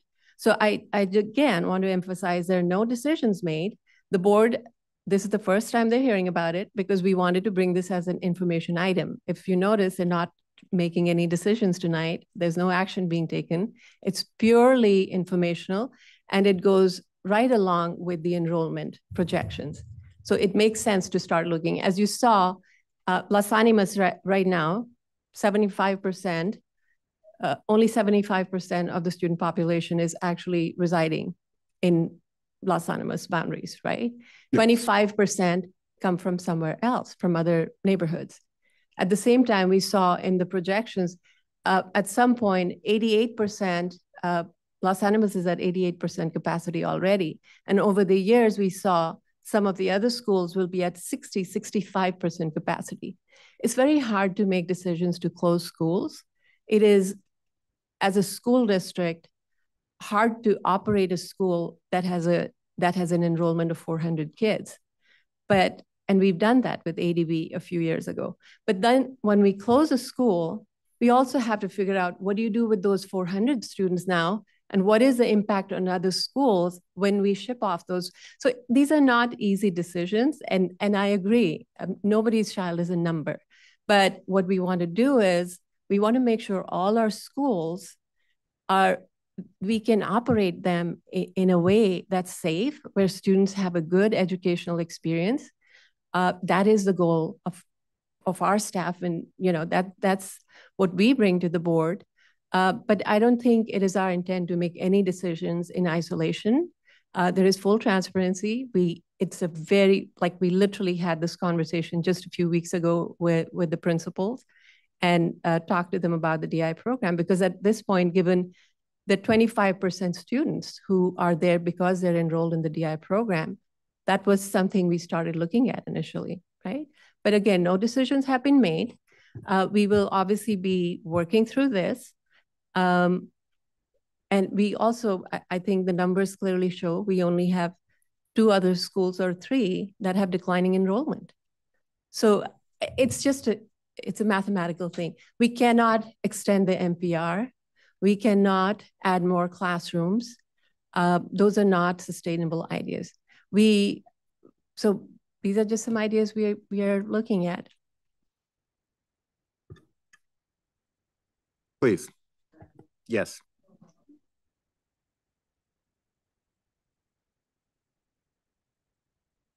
I just wanted to say that some of the issues. Could you speak into the mic and introduce yourself? Yes, my name is Ji Young Pak, and I do have a daughter that goes to the DI program at Las Animas. Part of the problem, I feel like the decline in schools is the parents. The busing is a major issue. All the parents in Las Animas do not have much busing. So every parent, one parent has to bus, drive them to school, drive them back. So a lot of those issues, I think, is part of the decline in numbers. And I think maybe all those schools, I don't know. But so that's part of the complaint I want to present, is that when people are complaining about congestion at Las Almas, it's not because there's so many kids, it's because every parent, one by one, has to go and drop them off. Eagle Ridge, I live in Eagle Ridge. Eagle Ridge, we maybe have like 50 kids. And most of them, all of them go to Las Almas. But we don't have a bus. We each have to, every morning, drop them off and pick them up. So those are some of the issues I wanted to bring up. It's not just the numbers of kids and not just the crowding, but the major issue also is busing. And also, I just feel like there's a lot of issues that are presented like as a big picture, but not really looked at in detail. So I just wanted to say that. Thank you. Trustees, let's have a discussion. Any comments or questions about the presentation? I think it's good news. We don't have to close the school. Let's start there. Trustee Paceno. Thank you. I think it's a great issue that we don't have to close a school at this point. And as trustees, we had asked, as Mr. Mesa said, for information on enrollment, because that will drive our need to set up a committee to look at closing a school. So the information we have at this point, no need for a committee. And if we close a school, 2 years is the process to do that. So we need advanced planning for that. It would not happen in this district in the fall, or even the fall after that. So we do, and there's a lot of pre-planning that goes along. We have 3 out of our 7 elementary schools that have less than 500 kids. And we have 3 of our elementary schools that have more than 700 kids. That's a huge difference. We are responsible for all 4,200 of the elementary kids in this district. And we understand, my kids went through Gilroy Unified. The only ones that you're interested in are yours. I get that. Those are the most important to you. 4,200 are important to us. And we need to have equitable experiences for all of our kids. And for kids going to a school with less than 400 kids, as opposed to kids going to an elementary school with 850 kids, it's not the same at all. And yes, we have gotten lots of concerns from parents at Las Animas about the kitchen, about the NPR, about the library, about even the playground, that there are too many kids. And certainly I have been out there the beginning of school and seen the traffic. And yeah, it's a nightmare out there. I get it. So we automatically think, no, I won't say we, I automatically think, okay, let's have fewer kids there. That makes sense, because we have other schools that aren't anywhere near 88% capacity, and that's not fair. So what can we do besides close a school? And the fact that we don't have to close a school is great news. As was said, and when you close a school, you have 400 kids, 500 kids, and we have to move them elsewhere. That impacts everybody. Somebody mentioned changing boundaries. Trust me, I do not want to be on this board when we change boundaries. I was working in Gilroy Unified the last time we changed boundaries. It is a nightmare. And this room was filled every meeting with parents who didn't want to be changed out of their area, even though their kids, some of their kids were only 3 years old, because they anticipated going to a school. Boundary changing is a nightmare. And if we can manage not to change boundaries and not to close a school, that's a win-win. And the further we put that off, and if we can do other things to make those experiences for your kids, for all of our kids, hallelujah, let's do those things. I don't want to affect 4,200 elementary kids, okay? And I know you're frustrated because of the meeting setup, all right? But I know that there will be, I assume that there will be parent meetings set up. I shouldn't say no, I assume, and that your feelings will be heard, because it's important that we hear from you. Absolutely. And I'm glad that you came, and I'm glad that you saw the enrollment report, so that you kind of start to understand. We live with this all the time. For you, it might be the very first time you've seen it, all right? And we're responsible, like I said, for all kids in this district, fewer and fewer though they may be. But for you to see that, you understand the decisions that we have to make in order to provide a good, equitable, and equitable doesn't mean equal. It means what kids need for all kids in this district. We do the best we can. And like I said, I don't want to affect 4,200 elementary kids. That's not the goal of this board, and that's not good for kids or for families. Will we affect some families? Yeah, we will. There's no lie to that. And some of you will not be happy. And for that, I apologize ahead of time. They're tough decisions that we have to make in order to provide good quality education for all kids. And I'm sorry, you're not all going to be happy, but we'll do the best we can for the most and the best for as many kids as we can. But we're not making any decisions tonight. Those decisions are down the road. This is the first night that we've heard it too. We have a little bit more information because we see this enrollment information all the time.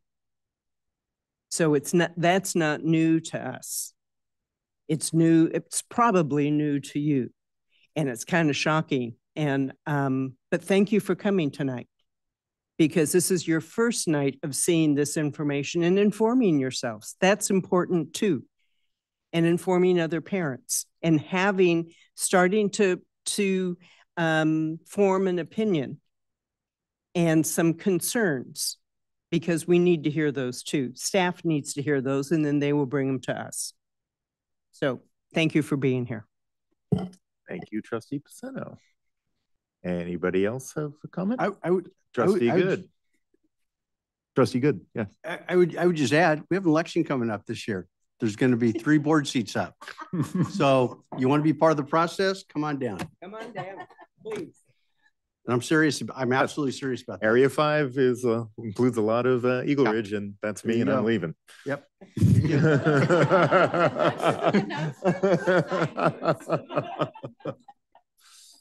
Trustee Fayak.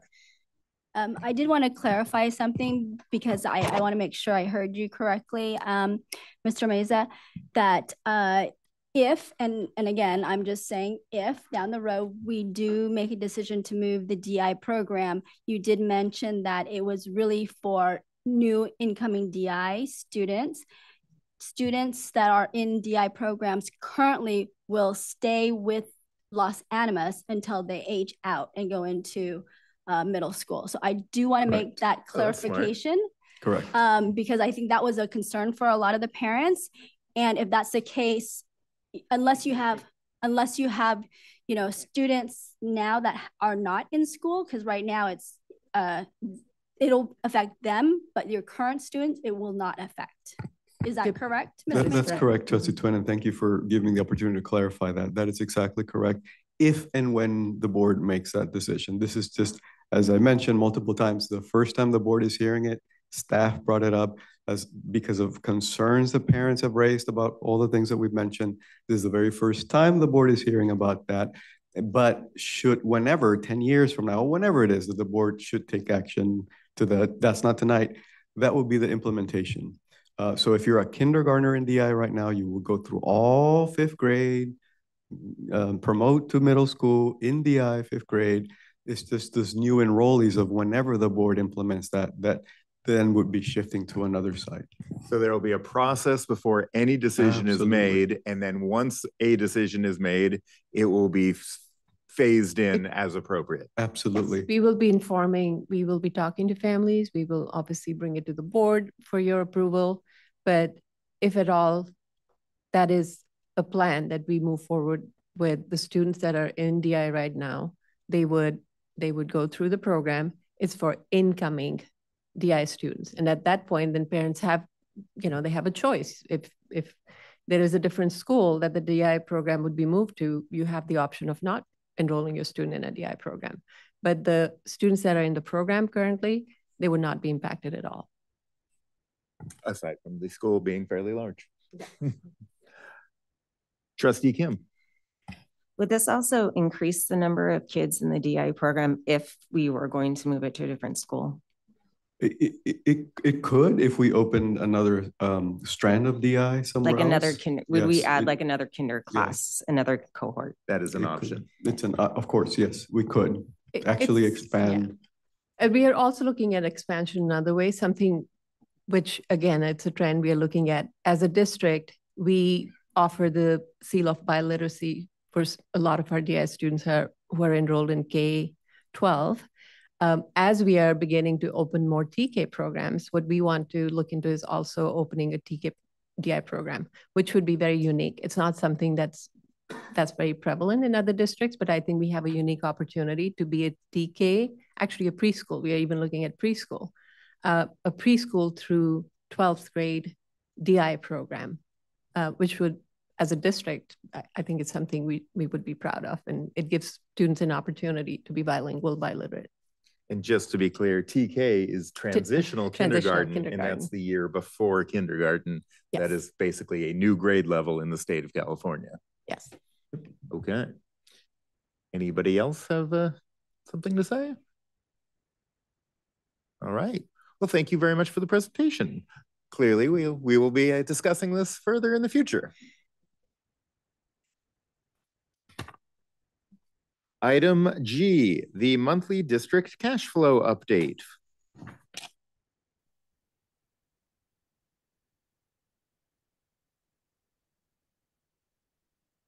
Thank you all for coming. Thank you. Oh, I know.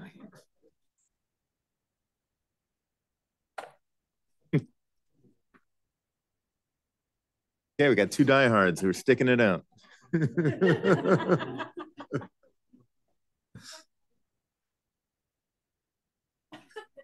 appreciate that, but good for you. Good for you. Thank you.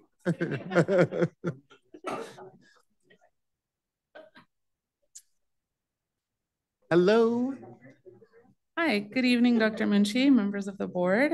My name is Irma Argueta, and I'll be presenting the monthly district cash flow. This evening, I would like to bring you up to date on the general fund cash balances and provide you with some information. I'll start with this first slide, which shows the actuals there. The blue are July through December, and the columns in pink are January through June, which are our best projections based off of our current budget.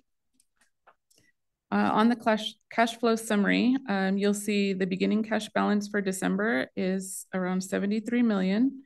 For December's revenue, we were a little over 27 million, and the disbursements were around 15.8 million. As part of the $15.8 million in expenditures, that belongs to salary for both certificated and classified employees, with total benefits that's around 11 million, or looking at it at 70%. Our ending cash balance in December was around $83.7 million. And here on the chart is another way of looking at it.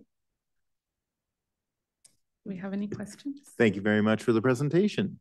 Trustees, any questions? I guess I have a question.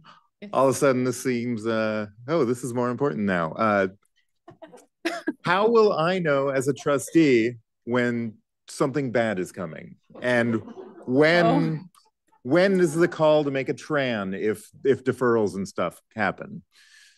Well, that's what we do is we base our projections. They're in the pink columns, as you'll see, January through June. Mm-hmm. And that in there does show our revenues that will be coming in and our best projections as to our expenditures that will be, including salary and benefits. Okay. When I look at the graph on the next page, when will I know, hey, we need to do something differently? That's kind of my question. Well, Thomas will mess it up here. When disbursements outpace receipts. Okay. Right. So when red is bigger than blue. Well, let's put yes. Well, and it continues, right? So it's June doesn't look so good. But so an example is way back in, I think Trustee Pisano referred to this earlier, when we had, and I think Trustee Good also alluded to this, is when we had deficit factors, and that was really the language they used, deficit factor, way back in the 2000s.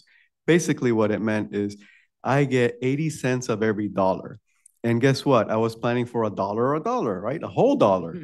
But in February, I get told, you're going to get 80 cents out of, $120 million. Right. That is a problem, right? And because we're planning on receiving a whole value of $1, now we get 80 cents.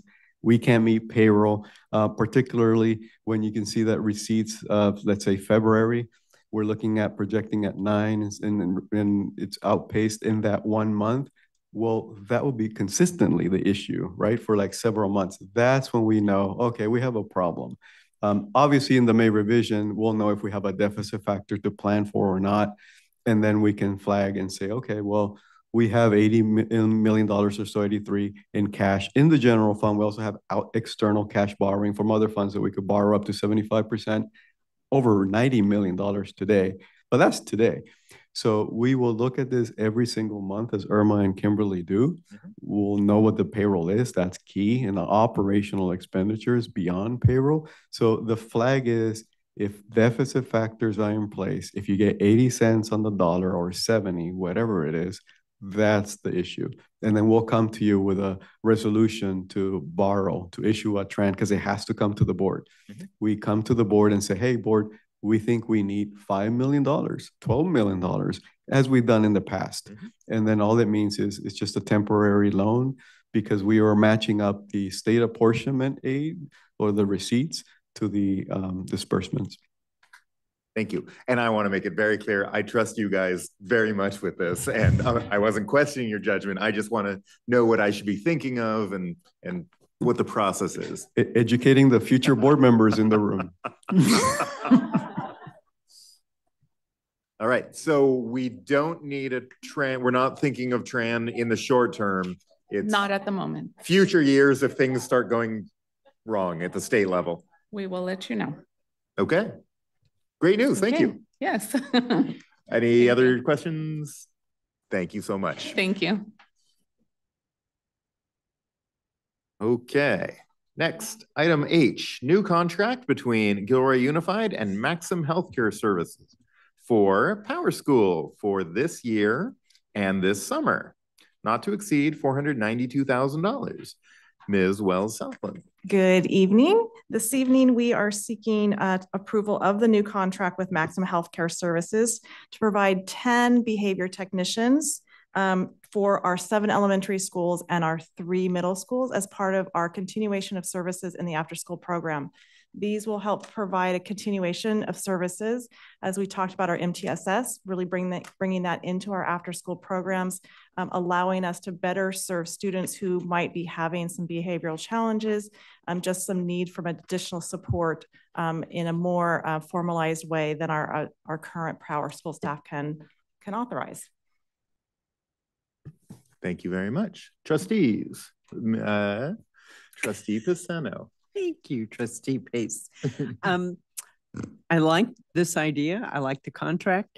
I have a question about staffing. Can we actually, will we be able to find the behavioral technicians? Yes, we are highly confident. Ms. Reedy and Ms. Polito have been really working very closely with Maxim Healthcare, and they're confident that they can staff up to meet our needs. Great to hear. Thank you. Trustee Fiak, Vice President Fiak. Could you explain maybe generalization? What does a behavioral technician do? So we have students that might have issues with maybe dysregulation. They might have anxiety that may be a continuation from the school day or just appearing in the after school program. And they're going to provide the support to the student. Maybe they have a behavior plan, a behavior contract, gathering data on the students and helping them regulate and be successful in the after school program. It might be providing break time, alternative activities, some of, not true cognitive behavior therapy, but some of those best practices in helping a student be successful in what can be a really long day. That's up to a 9-hour day. So these services will be really supportive to those. Great, thank you. Trustee Kim. Included in our packet, there was a job description for the board certificated behavior analyst. The BCBA? Yes. Yes. But we're saying we're getting 10 behavior therapists. So we're hoping to start with the 10 behavior therapists. The BCBA can be on call as needed if we are seeing students that have a higher need than the behavior technicians could support. So that's why it's included in the contract. So it's something that we are asking as an option should we need it, but we're going to start with the 10 behavior technicians to begin with. So then they would report to? They will be reporting to the Maxim Healthcare, so they will provide that oversight. Okay. Yeah. I'm sorry. Is a therapist the same as a technician, or are they different? Or yeah, that's why I'm a little confused. Yeah, a therapist is different, so they can provide actually therapeutic services. And I think there was a typo in the briefing. So the technician is a student, like someone that is really working side by side. They can collect the data. They're working under the guidance of the Maxim Healthcare, the oversight provider, but they aren't actually making the decisions on like a clinical therapeutic setting. Therapists are typically licensed employees. They have to have a license to practice, where the technicians are trained in behavior, handling behavior issues, but they're not licensed. Yeah. That's the difference. Yeah, they do have quite, they have to go through a certification process to be considered a behavior technician. We're talking about technicians and not therapists. We're talking about right? technicians, okay. Yes. Comment. We are using Maxim Healthcare for these 10 positions because we cannot fill those within our staffing. Correct. Okay. Correct. All right. Discussion has run its course. So now this is an action item, and I will entertain a motion from the board. Motion to approve. A second. We have a motion and a second. All those in favor? Aye. Opposed? Motion passes unanimously. Thank you very much. Thank you so much. All right. Item I, board member committee and school assignments. So, Nothing. So everyone, thank you for your feedback, and I tried to keep that in mind, but I also mixed it up a little. I kind of swapped people around here and there. If you don't like it, I welcome feedback, and especially if you want to swap with someone else, if you find someone you want to trade with, I'm good with that. But when I asked you that, you told me tough. Well, that's just you. Oh, okay. I said, put me wherever you need me, and you took me. And I did. And you did.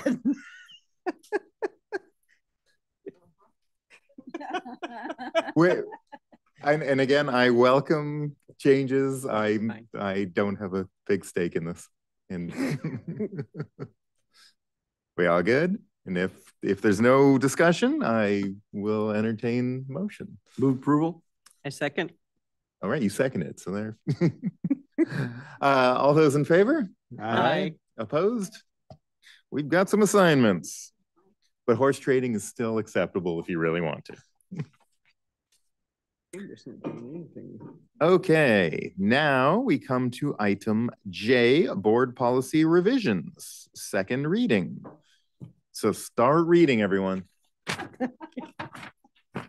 That joke never gets old.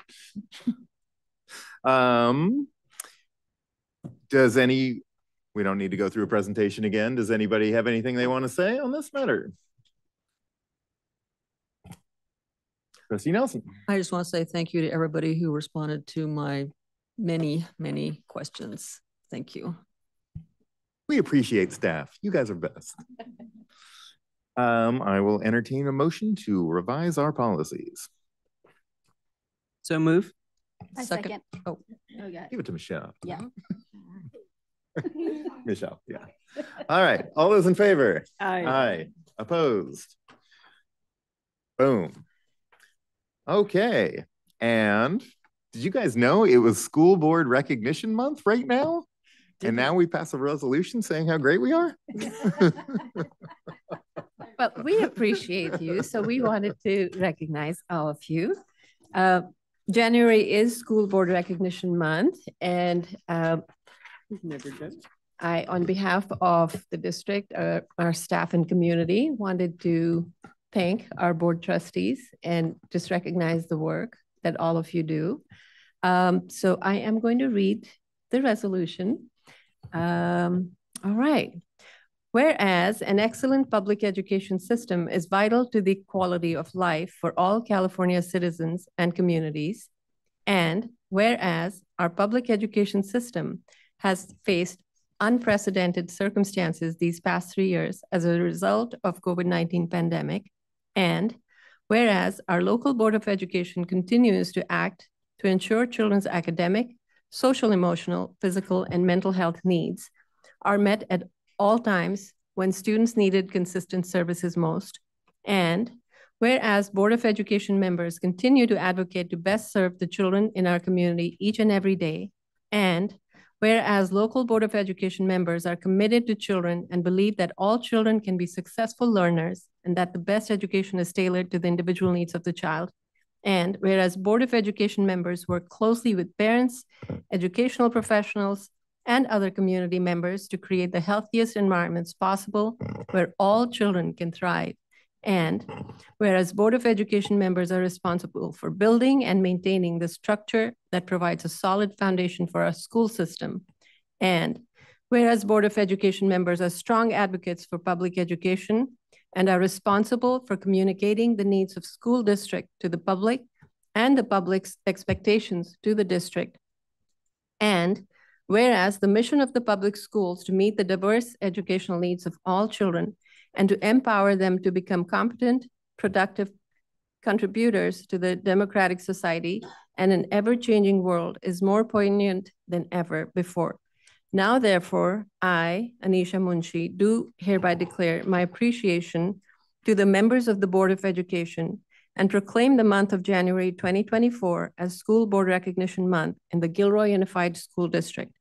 I urge all community members to join me in recognizing the dedication and hard work of local school board members and in working with them to create an educational system that meets the needs of all of our children, passed and adopted this 11th day of January, 2024. Thank you so much.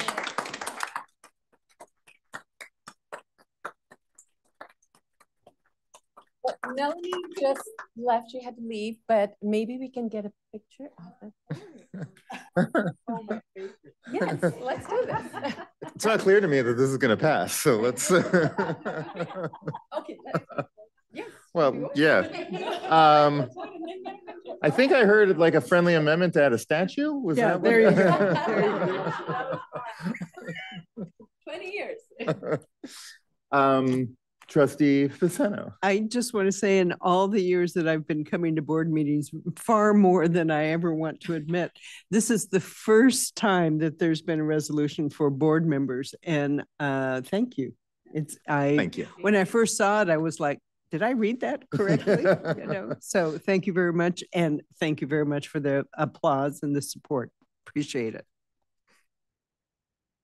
No. Got to vote. Anybody else have anything to say? I thank you, but it just seems weird that Yeah. we're going to vote. I dare someone to make a motion, right? This is I move approval. Whoa. I'll second. All right. Yeah, see, With no amendments. I appreciate the sentiment, but if I knew someone on a different board and they voted for this, I would make fun of them for the rest of their life. So I really appreciate it because no one thanks us for anything ever. So thank you. I do appreciate that. But I can't. I don't want to vote for this because it's telling me what a great guy I am. And And we all know the truth. We know the truth. Yeah, exactly. So I mean I can't vote for it myself. You may abstain. I will. All right. Unless we had the statue. We could do a statue. Somebody fold up some paper that looks like Mark. Exactly. All right, we have a motion and a second. This is a roll call vote, please. No, we're not done yet. It is not clear that this is going to pass. Yes. Yes. Abstain. Gabriella Kemp. Yes. Michelle Nelson. It's weird. It's really weird. It's weird. Yeah. Maybe I'll abstain so Mark's not by himself. Hey, What? we might lose Should I it. vote We still yes? can lose Should I it. vote, what? No, I should vote yes. I should do. Fine. Yes. Yes. Okay. Yes. Okay. Okay. Yes. Yes. Yes. Yes. Absolutely. All right. Motion carries 6 with 1 abstention. If we It's don't official. say We are awesome. If we don't say that we're good, why would anybody else say we're good? Mr. Good. Keep up the good I don't know. pace. Look at that huge audience out there. We will now have a picture opportunity during this item.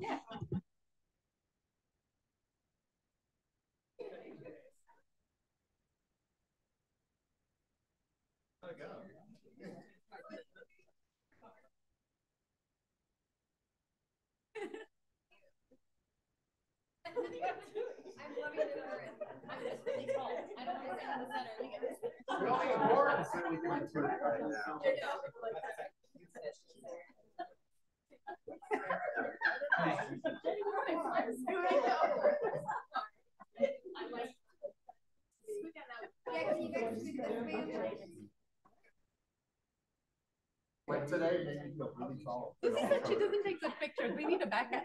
Yeah, can I get back? Yeah. I said I don't take good pictures. Are we all behind the thing? 1, 2, 3.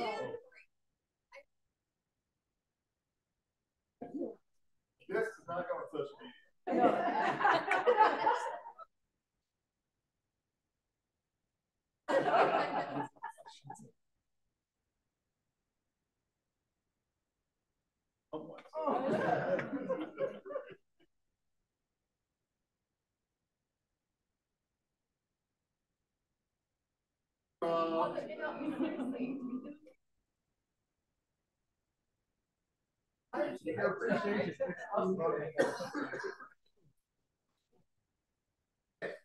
Right.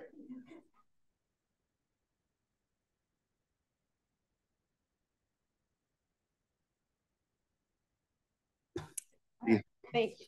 The horn tooting resolution has passed. This brings us to item 9, action and information items regarding maintenance and facilities. We will begin with the monthly maintenance operations and facilities update. Mr. Nato. Oh, good evening, Dr. Munshi, President Pace, and awesome board members. I'm very happy to present this evening. We'll do a quick update on facilities. So as you may know, we've broken ground at the Antonio Del Bono State Preschool Program. We're underway. We should be done right at the end of the school year this year. Before we get into like a picture program of Antonio Del Bono, what I thought we would do by way of my project manager, Marissa, who did an excellent job putting these slides together, is let you know where we're moving out of, because it's probably the only time and probably the last time we're going to mention this building. This is the current residence of the Swanston Preschool. It's at 240 Swanston Lane. And as you can tell, so these are drawings from a 1949 modernization project. And they are the oldest drawings to date that we have of the site. The original plans we found were built, the building was built in 1911 to be temporary housing for when the first, well, I shouldn't say the first high school, but the Gilroy Union High School district building was built right on IOF. So on subsequent pages, you'll see this is the profile of the building. That's the top view. Is if you were standing at the South Valley track and field right now, looking north, this is what you would see. And this is mostly the Swanston Preschool. That's their back patio deck. And it looks almost identical. And then there's the front. The left-hand side of the page is mostly the preschool, and the two wings on the right-hand side, this is the middle image that you're looking at, both house mostly maintenance and the facilities department. And then the bottom's a side profile. Some interesting notes. I don't know how well you can see this on your slides, but this is one of the original incarnations of the building, and Marissa's done a great job putting together what currently is taking place in all those spaces and what they used to be.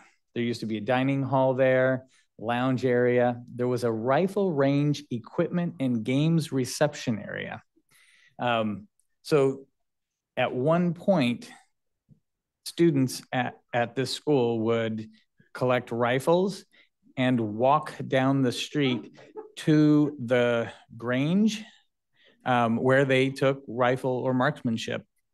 From what I understand, the girl students were doing archery. The boy students were doing marksmanship. So early 1900s information. This was a large agricultural and agricultural mechanics shop after it was temporary housing. It's obviously been in play for quite a while. The preschool side, which is in the red outline, it's actually in great shape inside. If you walked through it, it's actually for a 120-something-year-old building, it's actually in pretty good shape. Our side, I'm not going to go into that side. It's a little less, but we're making do. Yes. Sometimes begrudgingly if there's a skunk in town. But lastly, I'll give you a quick update on the footprint of the Antonio Del Bono State Preschool. On the left-hand side, you'll see where the buildings are going to be dropped. Right now, there's a big vacant space over there. We moved the existing buildings out because they were not really repairable, so we had those removed. And we will be bringing in the buildings that we cribbed over at our yard from the South Valley site. This used to be the Scoey's First Five, I believe, preschool. So we're going to move those into play, and then we're going to replicate that. So this will be housed with 2 preschool classrooms, staff on the bottom left, and that courtyard entry is at the end of that blue arrow there. And then there's going to be some staffing and counseling and student services that take place on the right-hand side, along with a SPED classroom, actually 2 SPED classrooms, and then officing for that space as well. So I really look forward to showing you updates over the next few months, over the next several months. Paul, when do we expect that to be completed and move-in ready? So we have a project completion date of July 11th right now. And based on our history with Flint, I'd put money on right around that date. over that summer, we'll be doing we'll have a licensing process that takes place congruently. So we're scheduling that to occur right around July.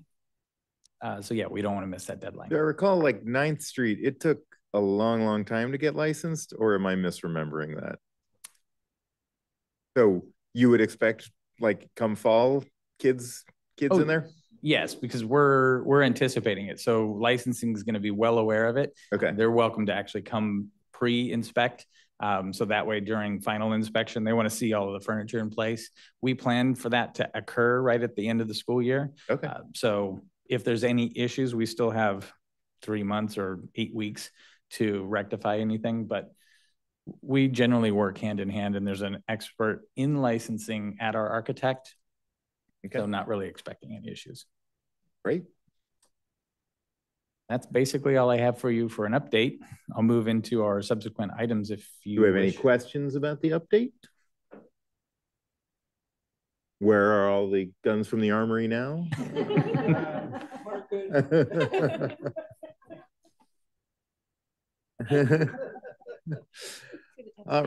All right. Go on, please, Paul. Sure. With that, I'll move on to items 9B through 9E. Item 9B is the approval of a new MOU, or Memorandum of Understanding, with the Santa Clara County Office of Ed, also known as SCOE, for the installation of a pathway at Glenview Elementary School, not to exceed $135,641.40. This is an action item, and this is a pathway that we're going to install. It's going to go from the east side to the west side of the playground grass yard. So if you're familiar with the Glenview play area, this basically will connect 8th Street to 9th Street all through that grass area, mostly around the perimeter. In fact, predominantly around the perimeter. So it brings the yard a little bit smaller, but it gives a terrifically long walking path.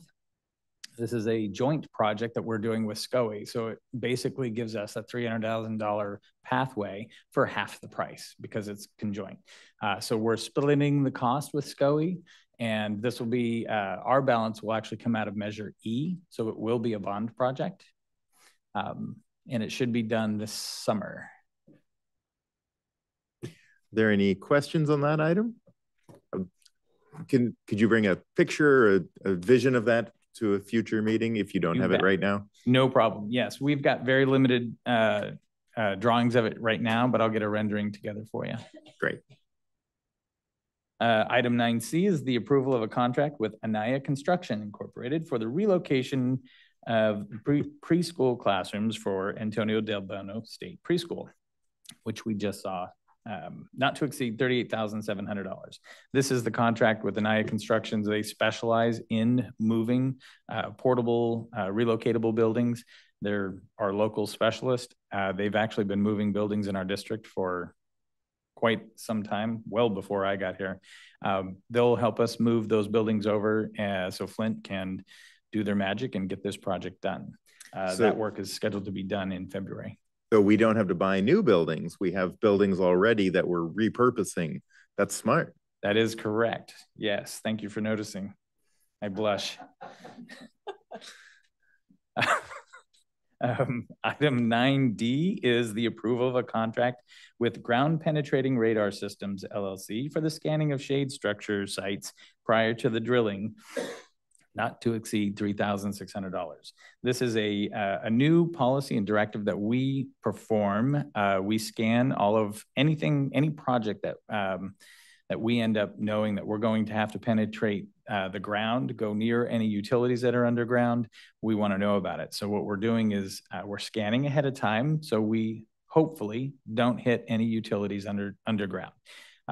As you may know, we've had some rather unfortunate luck with some contractors on a few projects and have made this a new policy. So this cost will cover the cost of scanning the 3 sites, Las Animas Elementary, Rucker Elementary, and Mount Madonna High School will all be scanned. It's also worth noting that we're collecting this data, and we've got another project in play where we're mapping all of this and collecting that as a database. So we have very extensive knowledge for our projects and maintenance anytime we need to go below ground on any of our sites.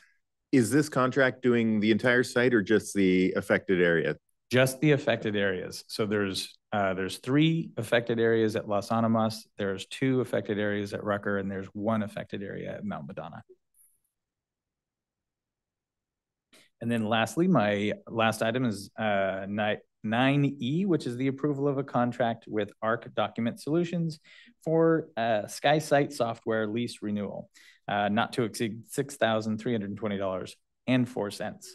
This is the repository, or the quote Google Drive that we utilize for all of our architectural plans. They're housed online, and when we work with an architect, we actually share those files. They provide a redundant backup for us, not only a chronology, but a backup for all that data.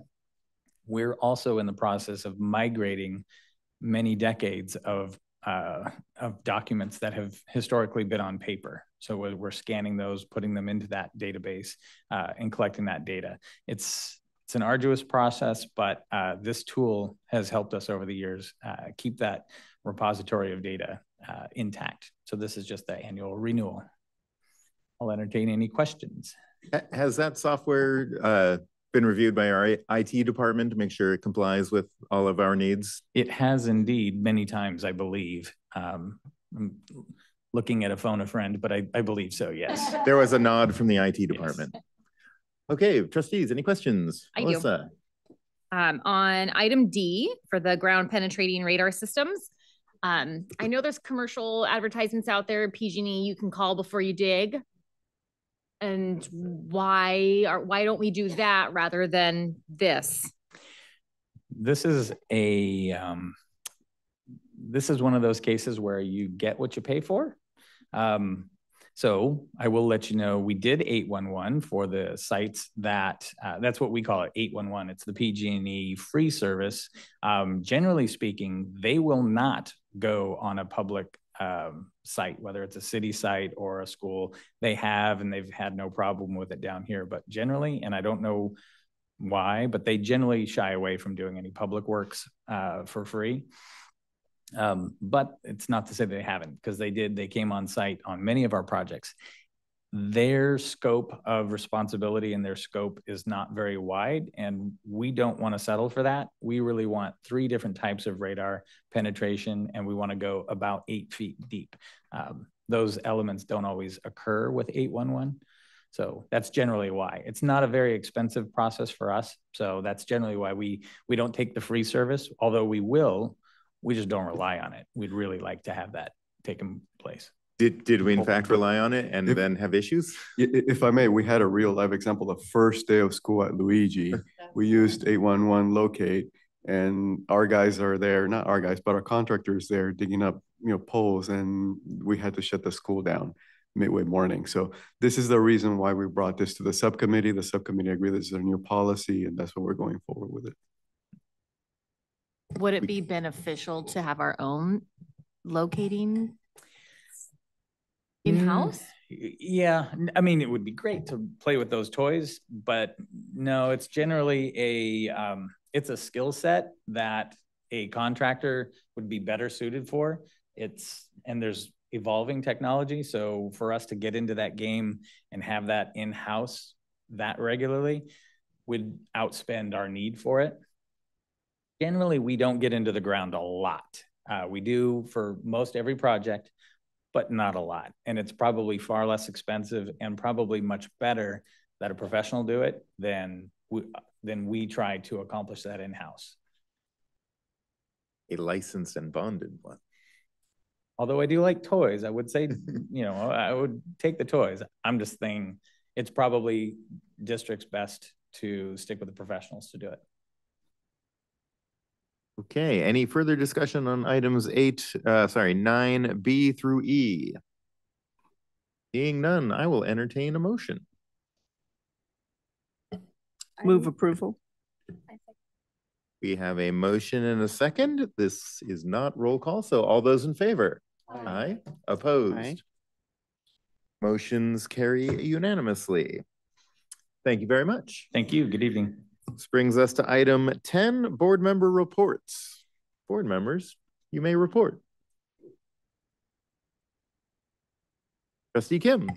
I will share.